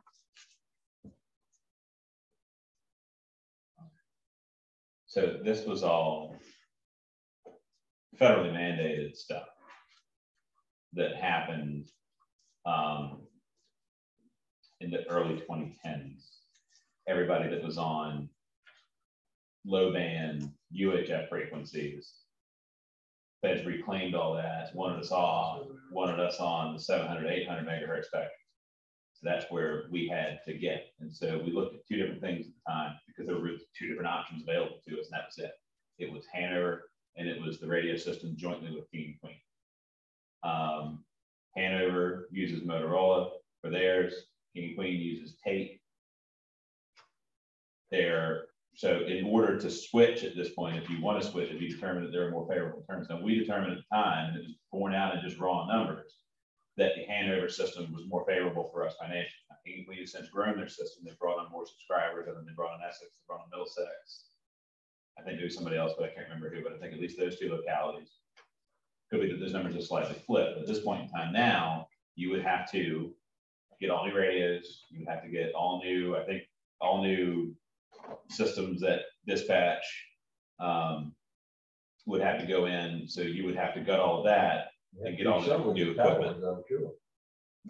I don't know. I'm not a network engineer, like I said, that I don't know. But I do know that it wouldn't be just as easy as saying, I'm not using you anymore, I'm using you. It wouldn't be like going from Sprint to T-Mobile. It would be much more involved. And still, to the best of my knowledge, our only options are Hanover and Kingston. And Hanover had a lot more coverage up on the upper end, correct? This would help. That's right. And we are heavily invested in the Hanover system right now. We're in the middle of putting towers online with the Motorola system. We are heavily invested. So one way or another, it was going to be expensive and remain expensive. You know, we knew that it was going to cost several $100,000 a year every year. It was going to cost that much no matter what. And at the time, Hanover A had a better offer because they were a more robust and established system. And B, they offered basically the backing of Motorola, which is pretty much the most trusted name in the industry. So, you know, those were the two biggest reasons that we ultimately decided to go with Hanover. But again, this isn't one of those contracts that you can just flip on and off or just switch from one to another. Who is the county subject matter? Sorry. I'm asking, who is the county subject matter expert? I think, I'm sorry, my finding was on my microphone. Our subject matter expert for our radio system. Well, your captain was the, We've been involved with this from the very beginning. Initially, there were consultants hired by the county who were on our interest. None of us are experts in the radio system, but we know where we are and where we've been. Initially, there were two choices we had, and Travis hit on, was the Harris system, which King Queen went through, or the Motorola system with Hanover. King Queen at that time said we can't afford for us to do our own standalone system. So therefore, we had to join one or the other. There were negotiations with both counties, but for whatever reason, negotiations King Queen stopped. The one in Hanover continued, and that's where we are today. And there was a phase into getting the system up. First phase was to get us up and operational using entirely Hanover's towers. We didn't have any towers in here at all. And then we put a tower at the courthouse here so that we have a transmitter tower here. And then this phase we're in now is to put towers to the county so that we would have better reception for fire rescue and law enforcement throughout the entire county. So that's where we are now. I'm not advocating changing anything. I just want to look at what options are out there. And if we don't have what I call the subject matter expert, we're at the mercy of the contractor, the vendor, and they're going to tell us what they want to tell us. And I've worked with Motorola in a previous life, and they are the best. They are the most expensive.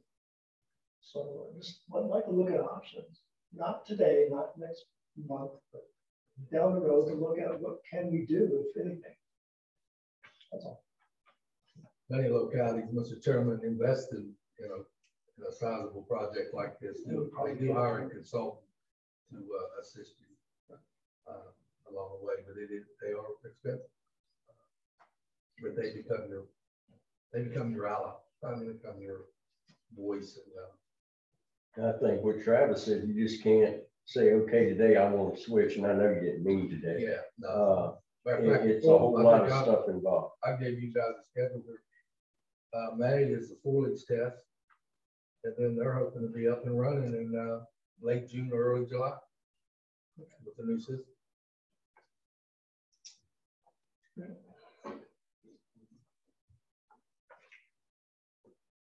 Any other questions on the capital?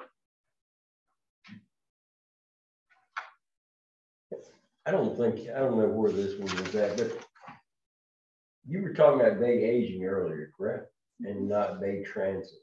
What happened with that part? I believe Bay aging is level funded. No, but Bay Transit is the one I'm really, because remember they wanted to increase all, and my understanding is King Queen is not going to increase. Yeah, they did a 3% increase, due to the rising cost of the transportation, yes. For Bay Transit, Bay aging was level funded, yeah. And again, what does that affect us when one of them that's in the group does not contribute? Do you know? As I understand it, everybody has their own routes. And then there's essentially 3 routes. There's the King Queen route, there's the King William route that includes the town of West Point, and then there is the town of West Point like loop that they run.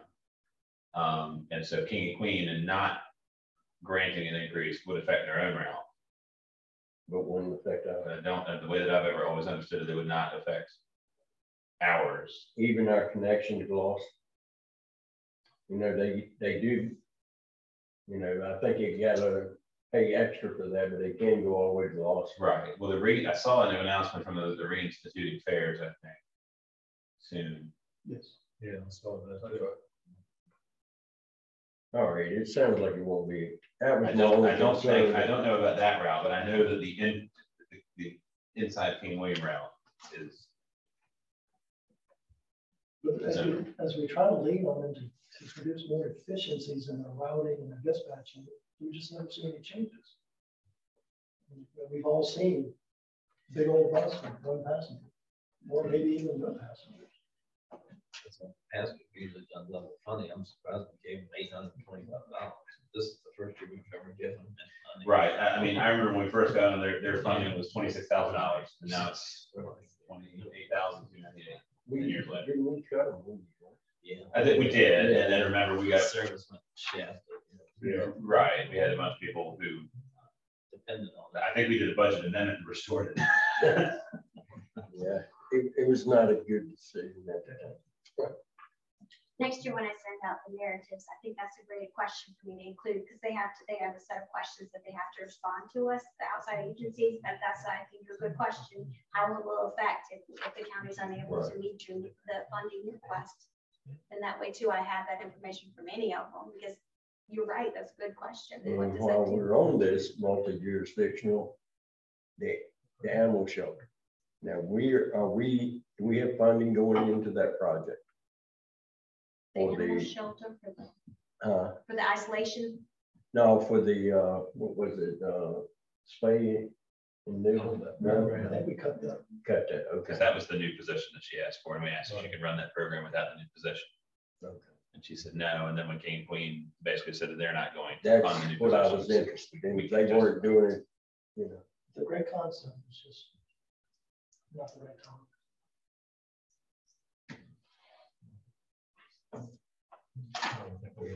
Anything else in capital government? That's what I wanted to ask on this capital stuff. A lot of this stuff was based on recommended things. What if we, like I said, there's a lot of wish lists on here. If we took some of these things off, would that help us any? It's not going to help our general fund. What about this stuff about the gas? If we needed that down the road. Well, and that is, if you wanted to talk about that, what we could do, because we're trying to use the unassigned fund balance for one-time expenditures type thing. So if that's the thought that we would reduce some of these expenses in capital and then talk about maybe using unassigned for the fuel. Right, that's something in the past we haven't done anything, and now we've got this grandiose scheme, we've got all this money, and like I said, the people are still hurting. Like the lady said, Karina said, the people, everybody's hurting. We're giving $250,000 for a farmer's market. We're giving $100,000 for riverfront development plants. All this stuff, and it's nice, but I just don't think we need to put all that money into this now. But like I said, we haven't passed anything yet. We haven't gone by line by line. I don't think we're going to do it this year, but nobody's talking about cutting anything. If your question is reducing the rate, then nothing on here is going to reduce the rate. Right. Now, whether or not you think it's worthwhile to include in the capital projects is another matter. But if we're looking for rate reduction, not going to fund it. I know that. That would give us more in the unassigned fund balance, which would bring it up even more than 24%, which is too much in my opinion anyway. But there's nothing else we can do about that either. Like I said, can't do that. Not giving a tax reduction. No. Yeah, so, well, actually, we could. We talked about that one year. We can, but we never do. It's not a good idea. No, it's not a good idea. But you can. And I'll ask again another year. What does the Mid-Peninsula Airport do for King William? I know we're Yeah. obligated Yeah. to spend Maybe that's, 30,000 a year, but We can't get out of it. That's the problem. never seen it. Yes, you Yes, can. we can. Is it- Uh, is we, it- we is it- discussed this last budget Yeah. session. and Is it a some- long-term agreement? Or somewhere- is it just year by year? With the lawyer, it's So- long-term agreement from the beginning, we're obligated to pay that. If we don't, we have legal, we have to pay the whole amount back. Well, And we've then got to pay our portion of the debt. Right. And It it's, should be it's somewhat, $150,000. no, it's about 300,000 to 400,000. Our portion? Yeah, Okay. It was- we went through this I last know, that's what I budget mean. time. That's why And we can't do we it. asked that question Right. and they came They back. said, yeah, we can get out of it. We pay that money. Yeah. Right. But there's a page in here, some of the long-term debt. Where, you know, offhand where they might be. It's listed out. Well, that's in the, that's in the budget workbook. Yeah. That's second. Wow. I don't know. The if they can show airport's us on our probably not liabilities. gonna be in I our don't debt. think that No, was it wouldn't about show in right. our debt. So basically, every year, the $30,000 pays off a portion of that debt. Right.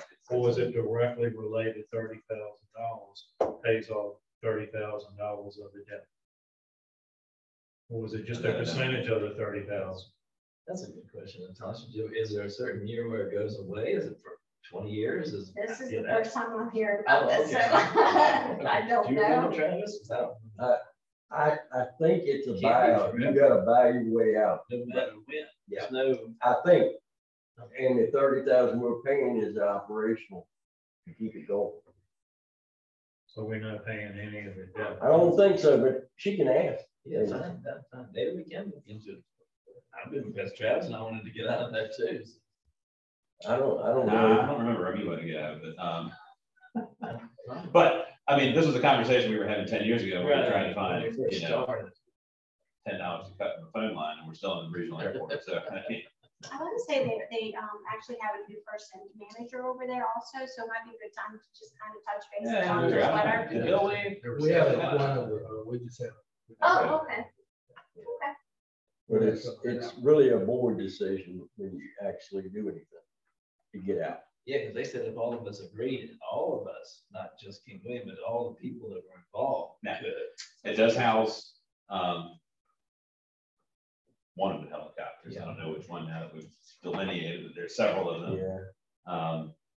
I thought it was med flight, but I don't know now after he named another one. And there's a decent amount of traffic that comes in and out of that. Now, who that's supporting or who that's going to, is that recreational? Is that supporting the mill? I know that when the veneer plant was operational, that they flew in on a lot of business out of there, but I don't know how much of that is commercial now. Does Marina use it all? We should be able to get records from the airport manager. Who's using it? That's state record. Last time I talked to Mr. Edwards, he told me that, the mill isn't using it nearly to the extent that it used to. And that has lessened some traffic because of that.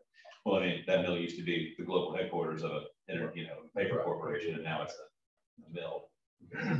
So.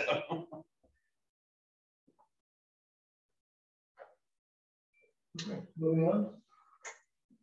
Yes, we added one last item for contributions to the volunteer fire and EMS departments to give a little bit more insight on what we've presented over the last couple of weeks. We've talked briefly about the radios. So Magahit, the county supports them $49,342 for their radios. Their capital, we give them $30,000. Their LODA is $3,480. Their operations, $94,977. Then Walkerton, we support for radios, $25,522. 0 for capital, 0 for LODA, and then $39,320 for their operation. West Point, we supply the radios, $74,864. They have requested $50,000 for capital in FY23. Their LODA is $13,224. In operation, 327,800. So what's the total amount for West Point? West Point total is 465,888.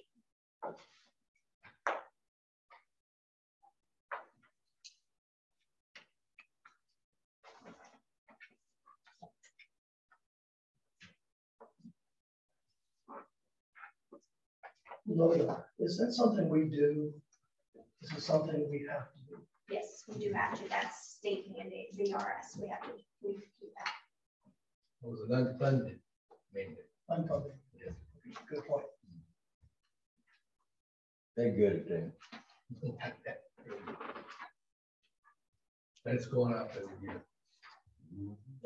I believe they picked up a portion in the early couple of years, and then it became 100% for a little after that. Yeah, we base the number on the number of volunteers or part-time employees. The roster that is submitted by each chief, and that's where we come up with the cost. Is it based on the, qualified workers based on full-time, part-time, just to be a member of the organization, you get Loda? We get the roster from each chief, and they know what their that list is for, and we go strictly by that list, and that's where we get the numbers from. We don't question them. Is that for volunteers only? No, part-time too. So West Point has some Part-time, but part-time not employees, full-time. so we do cover their load up. What about full-time? They do not have full-time in the West Point volunteer. No, but I mean, would we pay Loda if they were Yes. full-time? Yes, Oh, we yes, do. all right. We have, Absolutely. we have load on the sheriff's office and fire EMS. Okay.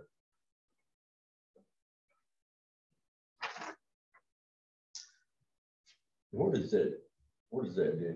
Where does it fund, I guess? What protection does it give the firefighter? It's the line of duty. That's as much as I know. It's the Death, injury? Line of duty, death benefit, death and Okay, that's what I was getting at. And they've been very flexible in recent years in their definition of line of duty. If you're a member, an officer, you're likely to get the benefit, or the spouse is likely to get the benefit.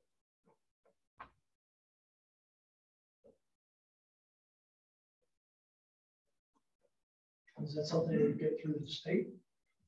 load up. We do it through VRS, yes. It's all one big contract. We can't negotiate like we do with our No, you other health cannot. benefits. No. And yeah, and the reason why we pay West Point's part-time LODA is because they're nonprofit. They don't deal with VRS. So that's why that happens. All right, I think that'd be it. That's the end. Thank you. That's it, Joe. Before she says no. No. I think that's enough to put on right now. We are scheduled to do the publication of public hearing notice this Wednesday, March 23rd. So we will have that published in the newspaper. Oh, we have to come back on the motion.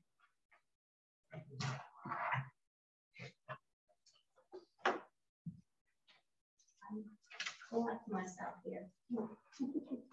Mr. Ashcraft, I'll give you an opportunity before we jump in. If you have anything for us today, right? No, Mr. Chairman, as a finance director, I'm a thanker for hard work. You're going to have a public hearing that's going to be advertised primarily based on the recommendation that county administration made on the budget.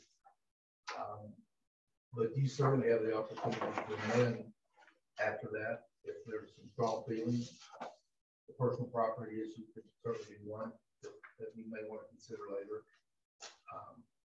We will have it on your agenda for consideration on March the 28th. But again, we don't want to take it that far, but you have until June 30th to adopt this budget per state law. So wouldn't advocate you being in a hurry, but at the same time, if you're pretty certain as to which way you want to go, then it's always good to get the document behind us, and then we'll start planning from there. I try to remain optimistic that things are going to settle down soon. But we never know. Okay, moving into supervisor's request, Mr. Greenwood. You're up. Gotcha, that's I said, I just think we need to go over, like somebody said they wanted to go, or maybe you line by line, but I know we don't want to do that anymore. Like I said, everybody's just sort of assuming that everything's going through as issued. I'm not happy with it. So other people I know aren't either. We just keep waiting, pushing it down the road. But well, this booklet gives you that opportunity to go line by line. I was assuming that if you had something to highlight, then we could bring it up and discuss it tonight. well, that's what it wasn't on here. So that's what I would like to have done too, but it doesn't seem like it happens.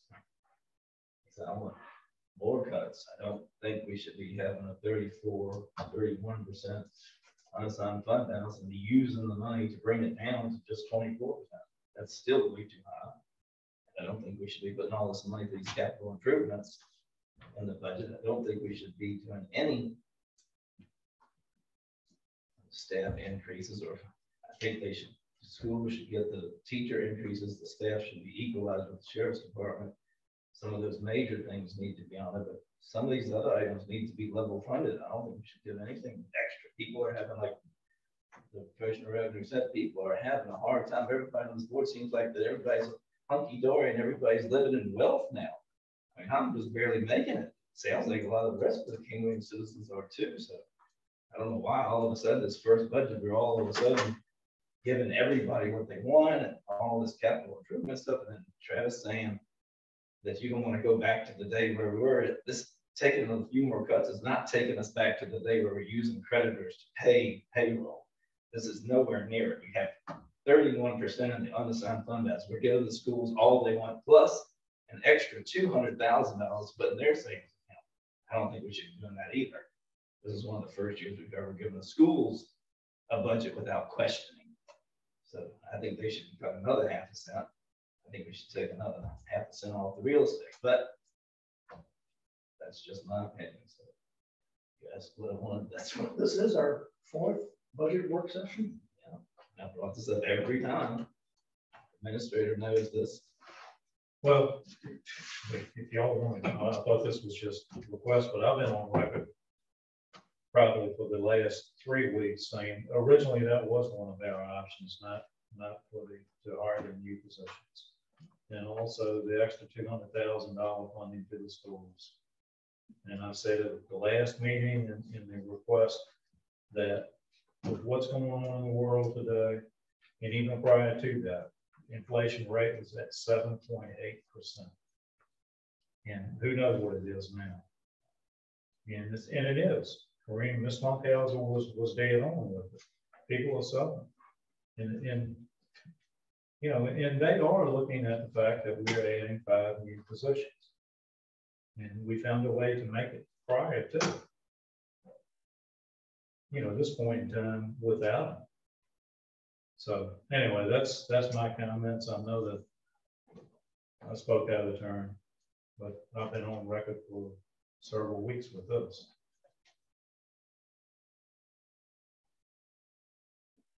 What's your recommendation? We fill the budget work session? My recommendation was basically, I don't think it's enough support here, not to fund the new positions and to not give the schools $200,000 more. They've got $700,000 in their reserve fund right now. And everybody's struggling, including the parents of those children. I don't think it's a big ask, but you know, that's just me. You know, I'm entitled, everybody's entitled to their opinion. They wouldn't ask if you took another 0.5% off the school budget, they'd still be able to meet their budget and they'd still be giving money into their fund balance. It wouldn't be 200,000, it still would be around 50,000. So I think it should be cut even more so that there's none going into the budget. But I'm not wanting to cut the salaries. all the salaries that are bad up down. I just don't think we should be deciding, taking people's tax dollars, and putting it in a savings account. That's not it. It's unassigned fund balance for a rainy day. It's like people need their own money. I agree, maybe we should look at the personal property tax. I didn't want to take it off personal property tax because that affects the school system. But then nobody wants to produce the other part, real estate, because then that, like Chair says, it will maybe mess us up in the future because we may not have enough to cover things then. So. How many positions that were requested? I know IT had one that we were not filling. Were there other positions? Position requests that we were not filling. Right. I think that was the only one. IT. Yeah, We're filling Parks and Recs. Recommendation is 5. Yeah. Parks and Recs was one. And 2 dispatchers. animal shelter. That's right, animal shelter. did I that. had to do that program. So there's three positions that we elected to not fund. Yes. So.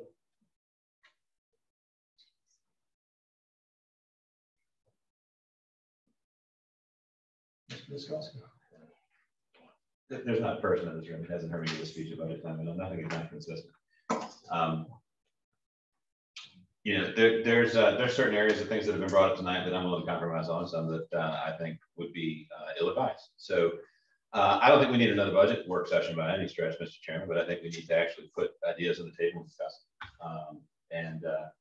You know, certainly I think tonight we made good progress on the personal property issue and got some clear guidance and I think consensus on what we want to do with that. And I don't think there's any disagreement on the fact that we want to provide relief from additional increases on the personal property tax relief side. And we just need to identify and execute the most appropriate mechanism to do that. We can certainly discuss some capital, you know, expenses and whether or not we want to include those now, or we think that it would be better for another time. You know, with some of these positions that we've got in here, you know, I don't know that we alleviate anyone's suffering by forcing suffering on stretched departments. But that again, that's just me being consistent. Whether or not there's room to take another penny off of schools, I think might be a worthwhile discussion. We just need to look at what those numbers actually mean and how close we're flying them to, you know, territory that we don't necessarily want them in if we do that. But I'm just not sure, as you know, especially, you know, we're creating a new department with HR and, you know, creating a department of one with the size of an organization that we have and expected to manage our entire HR load would be, I don't think wise, just what I know about HR management. You know, I think the sheriff is trying to demonstrate without being hyperbolic that there's a real need in dispatch here, and especially with the growth that we are continuing to see, that situation is already one that is tenuous and one that is going to continue to get worse if we don't do something to address it. So, you know, I certainly have sympathy for the idea that we need to certainly be conservative when we're looking at these new positions, and I think we have been. We've identified just now positions that we've not chosen. You know, we've got a unique opportunity here to, I think, make progress on some things, and certainly, you know, we don't want to have a legacy of having gone overboard with it. And I don't know that this budget is doing that by any stretch. You know, we're reducing the rate when, again, I don't think a lot of other counties are going to be in that position this year. We're coming into a reassessment year where that rate's only going to get lower to reflect an accurate assessment of the property values that we have. So I think with the ability to, you know, not just compromise, but actually find a consensus common ground on the personal property tax issue, and then, you know, have a budget that we're already doing reductions in, I think is a good position to start from. But certainly any of the discussions we would want to have, I'd love to see what people's ideas are for you know, those concrete reductions and talk about them. And so you've laid out a couple of positions, you know, especially with the idea of, you know, taking more off the school fund, or the idea of the no new positions. I can get somewhere with you on one. I don't know if I can get somewhere with you on the other, but we can talk. So you recommend we put a slot in next Monday's agenda to bring people's ideas, bring concrete support. Well, and let's get some background information out there in the meantime. You know we wanted to, what's a penny getting us right now that's in here. We can do the math ourselves, but let's make sure the schools know we're having this discussion. 300,000. Mr. Chair, For a penny? what are we speaking of with concrete support? I mean, Just instead of just, if you can develop an argument on paper and bring it in or send it. The argument is there. Yeah, I mean, we can't come up with that. We don't have the numbers. The It's staff obvious. needs to come up with the numbers. the argument is 5 new positions. And the economy being the way that it is. I mean, We can wait till after public. there's no need in an argument of that. I mean, you know, that's just my opinion. We already know what I said, all the argument I need to do, that Mr. Ashcraft said, that we will still be completely cover the school budget and still leave them with over $50,000 in excess. I think it needs to be more than that, but I'm willing to compromise with giving them their full budget and $50,000. But if we want to look at what the whole penny will do, like, which is $300,000, then maybe they have to. Is that correct? 300? No, I thought it was less than that. Especially when you get to schools. special tax district, because it's less than If you didn't touch the school, they would have had 500,000.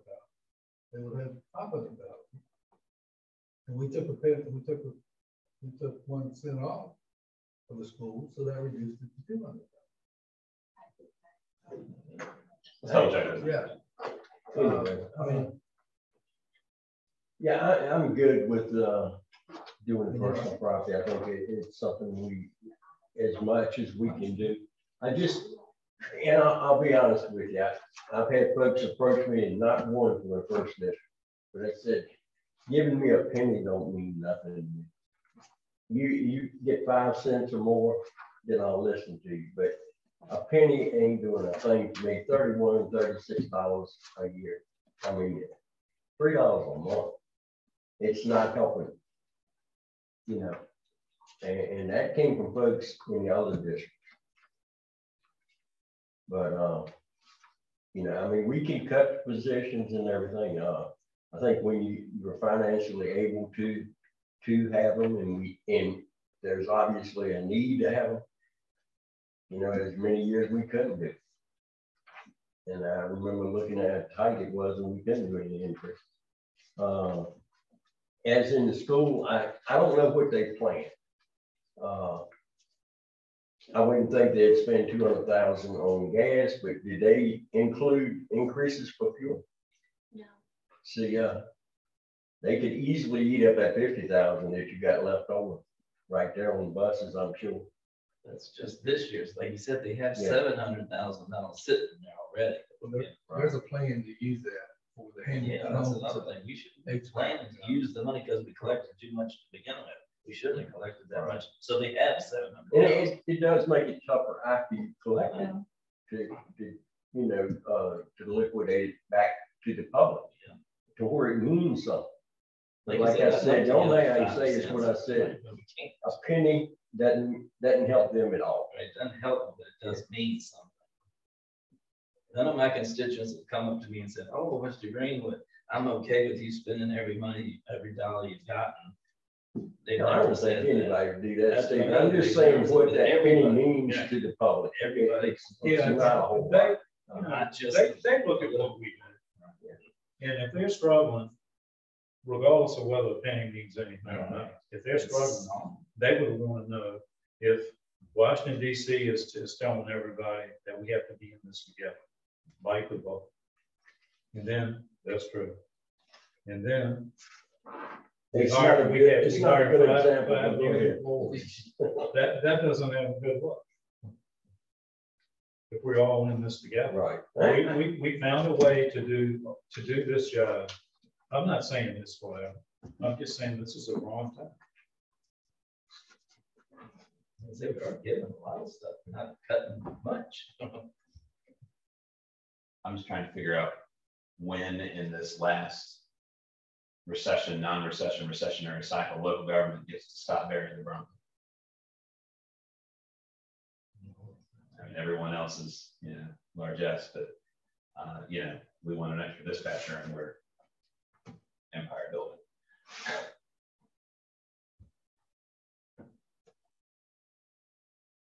Okay. I don't have anything to add. I think it's all been expressed. We're going to come back maybe with some exercises done for us with different values and see what the impacts are. We'll have a chance to talk. Is there anything, I think probably I haven't looked at it yet, but I think it's a pretty full agenda. If you could consider anything that we can pull out to not go into 11 o'clock. We'll look at it. Was there anything else budget related that you wanted to take up there, Mike? Besides personal property?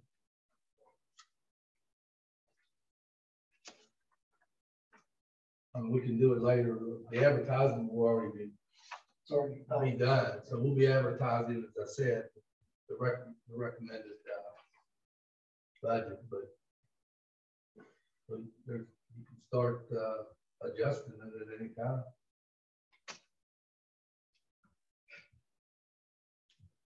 Sounds like the position was, there's three of you that support not leaving the positions in, the positions would be out. Unless I'm hearing wrong. Right. That. So if we're just polling so that we know what we need to have in the document, I would support, as the discussion goes forward, my position would be I would like to leave the positions in. I would be open to discussing what an additional penny off the school would look like. I can agree with that.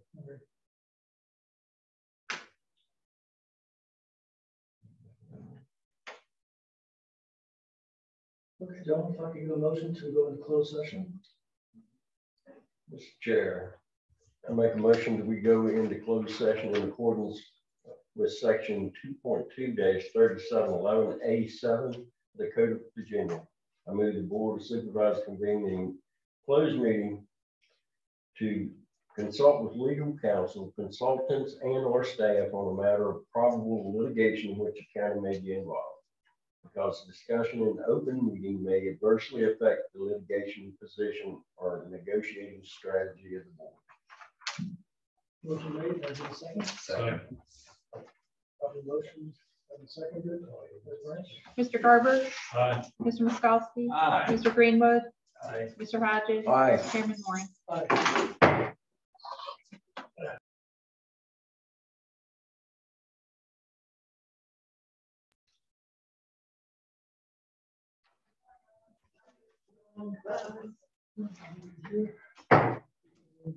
Mr. Chair, I move we reconvene in open session.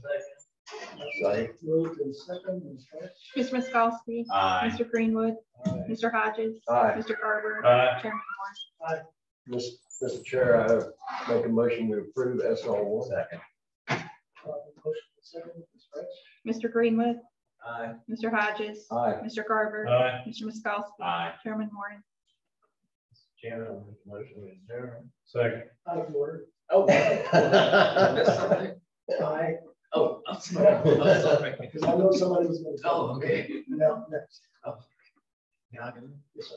Mr. Chairman, I make a motion to adjourn. Second. Proper motion second. Mr. Hodges. Aye. Mr. Garber. Aye. Mr. Miskowski. Aye. Mr. Greenwood. Aye. Chairman Moore.